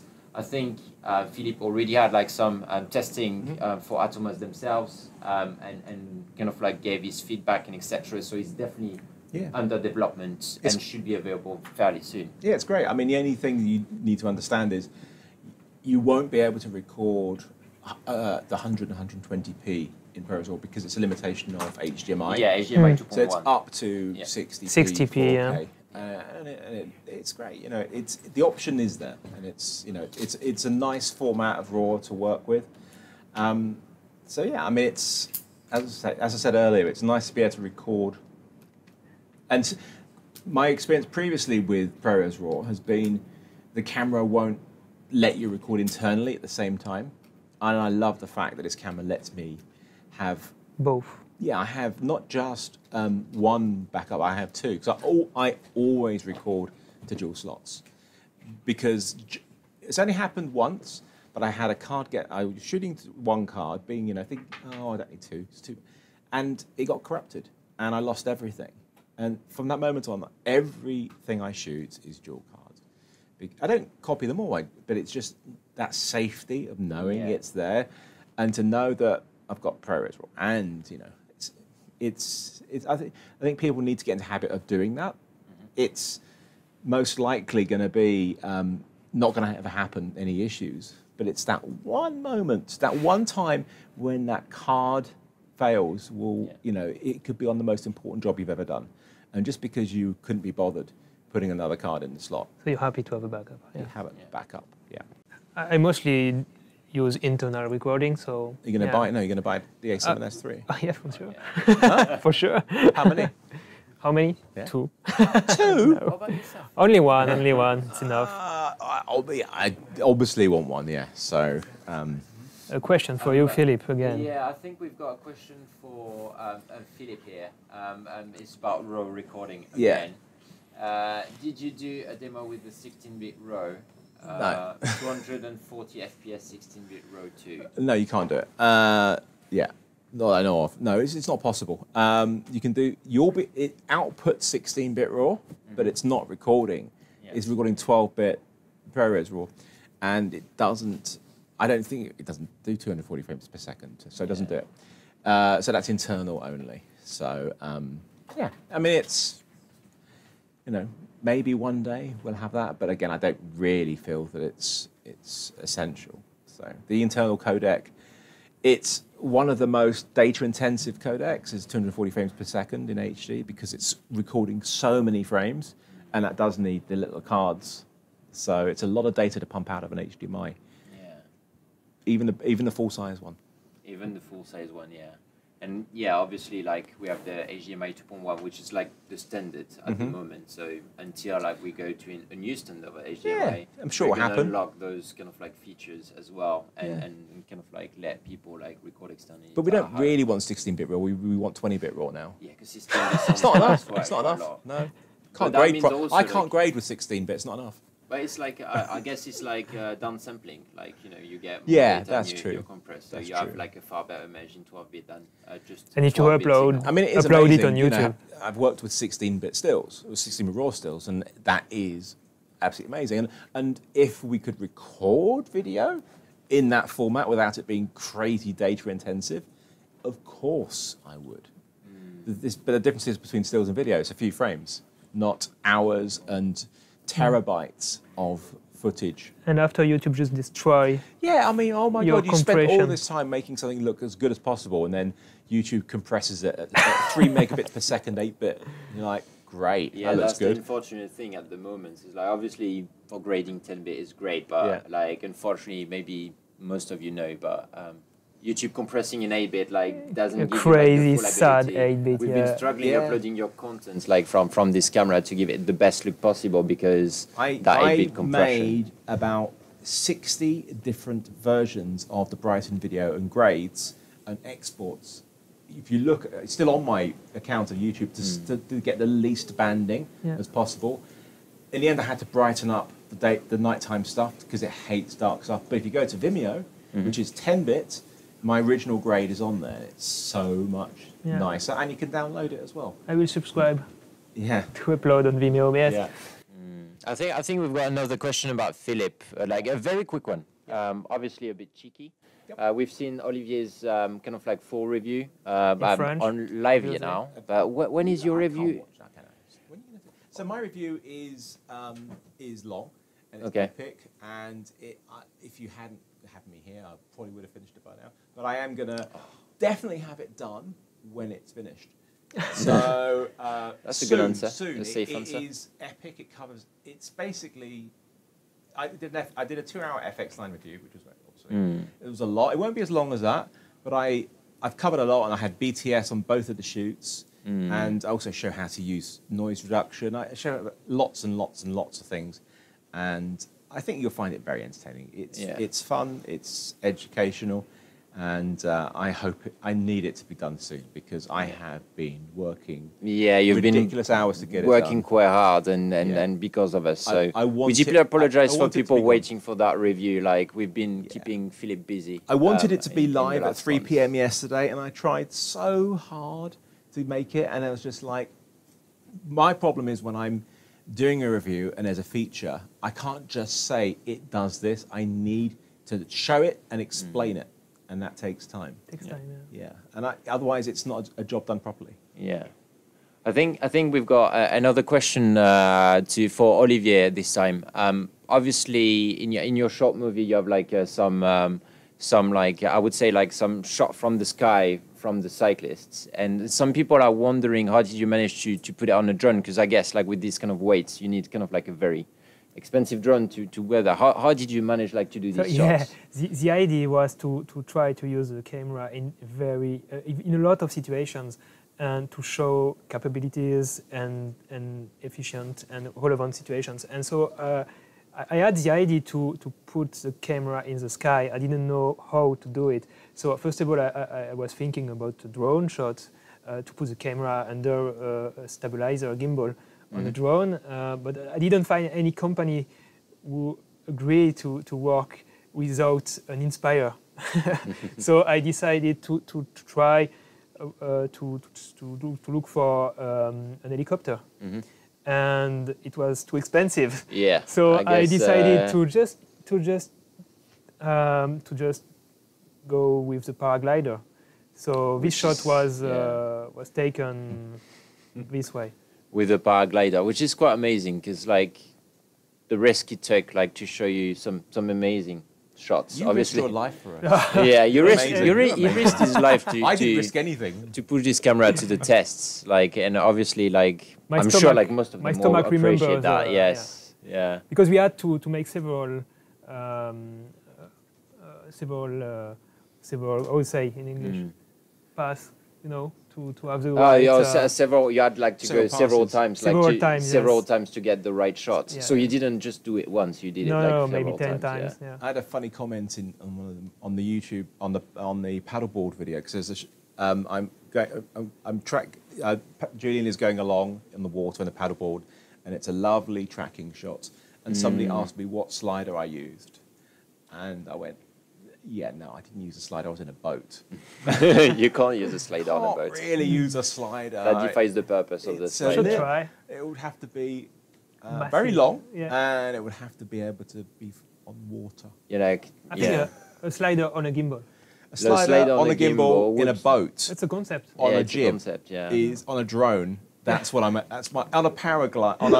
Whilst paragliding. That would be a very expensive shot. How you shot, should do it. Should be useless, but we have to try. You got it. Yeah, it's worth doing.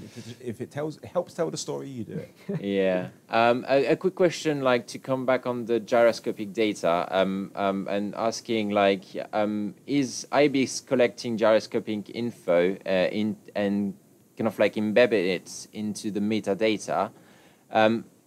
Do any softwares like work with this kind of like To do software Not yet. software stabilization? Not yet. So not yet. No. Yeah. I've heard that. I mean, Catalyst. I've been told that they're looking at getting integrated into the NLEs, and that would be amazing to be able to use the data. So at the moment, you have to use the dedicated software, but I've been told that they're working on it. So I hope, because it would be so maybe much in easier. Premiere some days. It'll be in Premiere at some point, I'm sure. There's no reason why not. Should be amazing. It would be a joy to have it just as a instead of when using Warp Stabilizer, it doesn't analyze the image, it takes the data.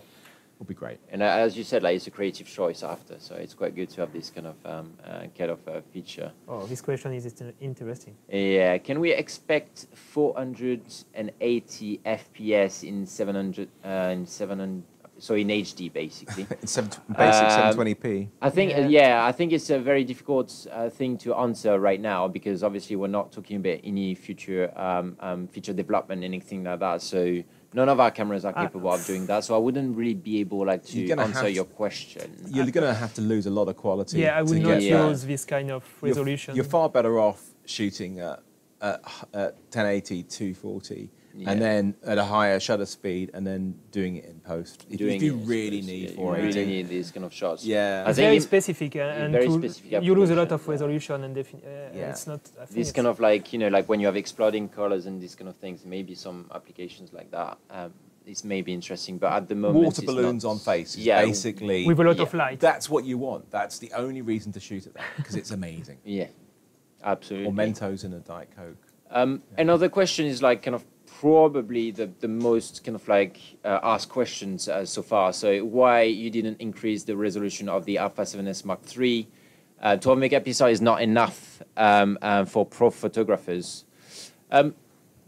Obviously, the main reason of this camera is to kind of like the starting point for our engineers is like to go from where the α7S Mark II was so appreciated, which is low lights and the 4K. That was the two main points where everyone was blown away. Yeah. That's why everyone is still using it at the moment. As even a big camera is still like in someone's bag, where a freelancer's bag, because it's so good. So that was the starting point. So if you start to increase the megapixel count on your sensor, obviously it becomes much harder to increase your dynamic range, which was obviously very appreciated in this shooting context. It's much harder to control your rolling shutter. And obviously you're compromising on the most important aspect of the camera, which was the starting round of the low light, exactly. I think you're also going to have issues with heat. Yeah, absolutely. That's the thing is, yeah, the FX9 is like a 24 megapixel 6K sensor, which samples to 4K. It's a beast. It's got cooling and everything in it. And the camera, I've done days of overheating tests to see how, and it does really, really well. It's only if you in crazy high temperatures and really pushing it, because it's sampling 1:1. It's able to do these high frame rates without generating crazy heat. What creates heat is processing. And the processing, when you have to bring down higher megapixels down to lower, that creates heat. And we didn't talk about overheating, and it's very important, an important point, I guess. And I was shooting during hours, maybe 5-6 hours outside under the sun, and I had no alert, no information, no issue with overheating, no issue with the battery, and that's a huge point. Yeah. And obviously, I wasn't shooting during it wasn't 6 hours of recording time. It's 6 hours of power time. Framing, like you're recording, you frame it, you record around. it, you move around, you check your footage. So it's around 6 hours of using the camera, and I had no issues. And that's very, very important. I shot 12 hours continuous in one of my tests at 4K 25. No issues at all. Also, I stopped because I got bored. I wasn't watching it. Well, that's half a day of recording. Yeah, I was like, at some point I have to stop. And then I've increased it in things. And at one point, my temperature got up to, I had a heat lamp on it, to 48 degrees. The temperature couldn't read anymore because the thermometer was too. The candle that the thermometer was leaning against was melting. And the camera was still recording. And it did overheat a couple of times on the high frame rates. The most taxing is the H.265, the XAVC-HS. Yeah, because more compression power. Yeah, so that's the one that when it did overheat and shut down, it wasn't long though. It was like the recovery time was like a minute or two, and then you could do carry on recording for a bit. But if you shoot it in the less taxing modes, unless you're in crazy heat, you're going to be absolutely fine. And I think it's the right lead to point that out is that the kind of like the design choice behind this camera and the 12 megapixel as well is like you need something reliable. Like people need to understand, obviously, if you increase the number of megapixels, you're making like design choices. What do you kind of like advantage? The rolling shutter or the resolution, the sharpness, etc., or the ISO range? Something that would be compromised by doing that. So the compromise here is it is a lower resolution for stills. Yeah. That's the compromise. But as this is a video-centric device, it was the right decision to go with. You can still do good photographs. Good photos, as a photographer, I know that's I need more pixel for photos. You don't want sure, high resolution. Shows all your flaws anyway. Not that you have any, but I do. But yeah, I mean, I've shot a lot. I do a lot of stills, and I shot a lot of stills. And actually, I was amazed at the detail that I was getting out of this. Definitely way better than the A7S II stills. Because actually, when I was shooting on the BTS, I have stills from the A7S II and stills from the A7S III. It's still nice to say that A7S III is finally there, and the difference is way better. So it's actually, would I like higher? Sure, but I am prepared to compromise because this is a video camera. This is a video camera that shoots stills as well, as opposed to a stills camera that shoots video. And obviously, like, I think like you're right. Like it's still full frame. You still get 10 frames per second for people shooting action. With this new CF Express, you have like virtual, like unlimited buffer. I think it's like something ridiculous, like 1,000 uncompressed rows, which is basically 100 seconds of like continuous shooting, which is something you'll never go to that point. Yeah. No, I would. And for my cats. For your cat to get the perfect frame. The younger one. Of the perfect lollipop expression, probably. But I think like with those ISO and etc., if you're a stargazer, all these kind of guys, like if you got your right framing, you don't really need to recrop your image. Yeah. You'll still be like amazed by this camera. And I think a lot of like shooters, especially those kind of like low light shooters, will be like, no, I actually 12, give me 12 megapixel. Sure. It's plenty enough for me. I don't need to do huge prints at home, and I can still deliver some amazing pictures with it. I would personally, if I was shooting, if stills are my primary focus, I would use my A7R4. Yeah, of course I would, because that's what it's designed for. It's the detail is astonishing, and I love that. And so it's the right tool for the right job. So if your primary focus is stills and you shoot a little bit of video, this may be not the camera for you. But if your primary focus is video and you maybe don't need to shoot stills, so what if you just do a little bit of stills? Without question, this is as I said, I would have loved to have a slightly more, but if it would have compromised the rolling shutter, the high frame rates, the dynamic range, then no. I do prefer to compromise with the resolution, I guess. Yeah. So that was a good choice. I think it's a choice, and also like. But we need 12K now. You know we need 12K now. So. 12K in a full frame camera, that would be a lot of bit rates. That would be a lot of media storage. Oh, it's I fine. Yeah, we'll just buy some more for your cats. For my cats, exactly. For your cats.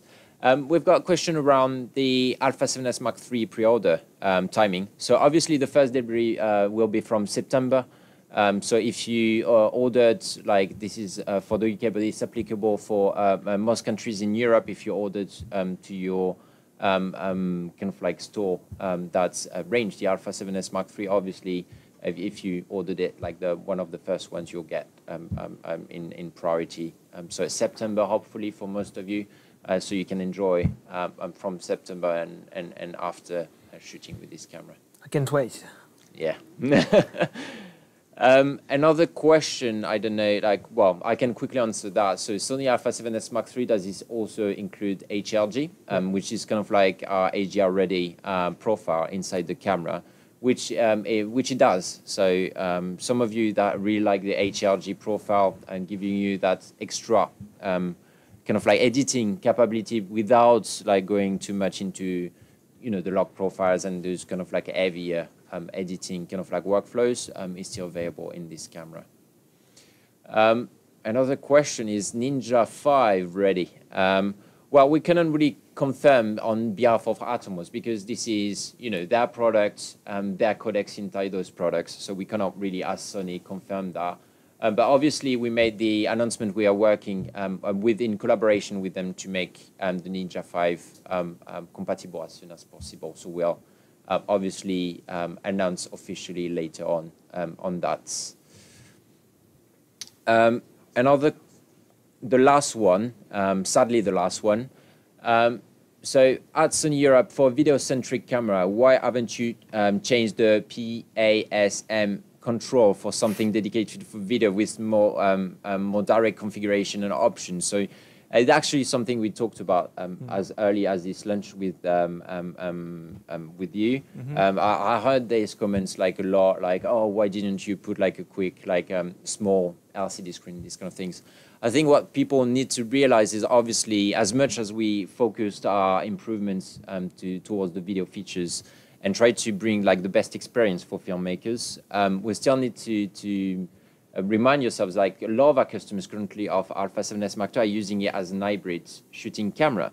So they still need a quicker access to be moving from obviously these kind of like movie modes and to still mode and being able like to shoot like either if they shoot like aperture priority or manual priority and etc. They need to be able like to very change very quickly. And this is why we still are keeping that down, even though maybe some of you are not needing it. I'm sure other shooters will very appreciate we kept that in here. I think it was our last question. Thank you all. I hope we answered most of your questions. If not, I'm sure you'll be able to look at the videos. Obviously, these two gentlemen have created for this launch. And also our launch videos, all the information on our website. I invite you also to visit Alpha Universe in Europe. We've got some rich content that can also help you shoot photography and videography. And some good articles about these two gentlemen where they explained their first experience with the camera. As a conclusion, obviously, I would like to thank the crew that has been, helping us, setting that up in such a short lead time. Obviously, we've been in the secrecy for so many months, and we are really, really excited to be announcing this camera. As I said, everything is new. Our main purpose with this camera is to provide the best video quality possible in everyone's hands, but still remaining a very flexible camera to be adaptive to most of your workflows. I would like specifically to thank our both filmmakers here, Olivier Schmitt and Philip Bloom, that have been obviously very helpful in creating amazing content, pushing the camera to the limits, being here today, taking the time to answer your questions, answer our questions. And I would like also, obviously, to apologize for the audio for the 4th or 5th time. It's a bit cheeky at this point, but I'm still apologizing for it. We really feel that we wanted to give you the best experience. We hope it still was a very good experience, a very informative live stream. I would like to hand over maybe to Philip if you have any last words or any thank yous you want to give to the audience, or any specific message around filmmaking as a general statement. I don't know. Yeah, I mean, obviously, thank you for getting me involved in it and letting me use the camera early. And please don't take it away from me. I know you will. So yeah, I mean, it's been a joy to shoot with. So that's always the thing, isn't it? It's you hired me for a job, and I would have done it for free. Yeah, the experience. You shouldn't have paid me, but the experience of it was quite genuine. I wish I should have known before, signing this contract with you. Obviously, Olivier, you came from France just for this webinar. Obviously, I must precise that as Sony, we made sure make Olivier travel in the best conditions, not to put his health at risk. But thank you for joining us. Really appreciate coming over to France, doing this amazing short movie as well for this launch and putting the camera to real tests. Do you have any thank yous you would like to give, or any message you would like to give the audience? So I would like to thank Sony for this opportunity. It was just amazing. The camera was just crazy, and I can't wait to be in September. And I would like to thank my team. So all the crew who works on the movie, all the team. Especially the paraglider. The paraglider. Especially him. Otherwise, it would just guys, be the two of us. Yeah. And all the actors and my team. Yeah, that was an essential part. Well, thank you, to you, and thank you to your team also to put that out in such a short lead time. I think it was quite impressive to see this stressful quality and level of production from both of you in such conditions. Just as a last message, obviously, we're going to show on the screen. You can join Philip and Olivier on their own channels. They have many videos, also a lot of tutorials about video making, which I think might be interesting of you. Once again, hope you're excited about the α7S Mark III, and thank you for joining us today. Goodbye.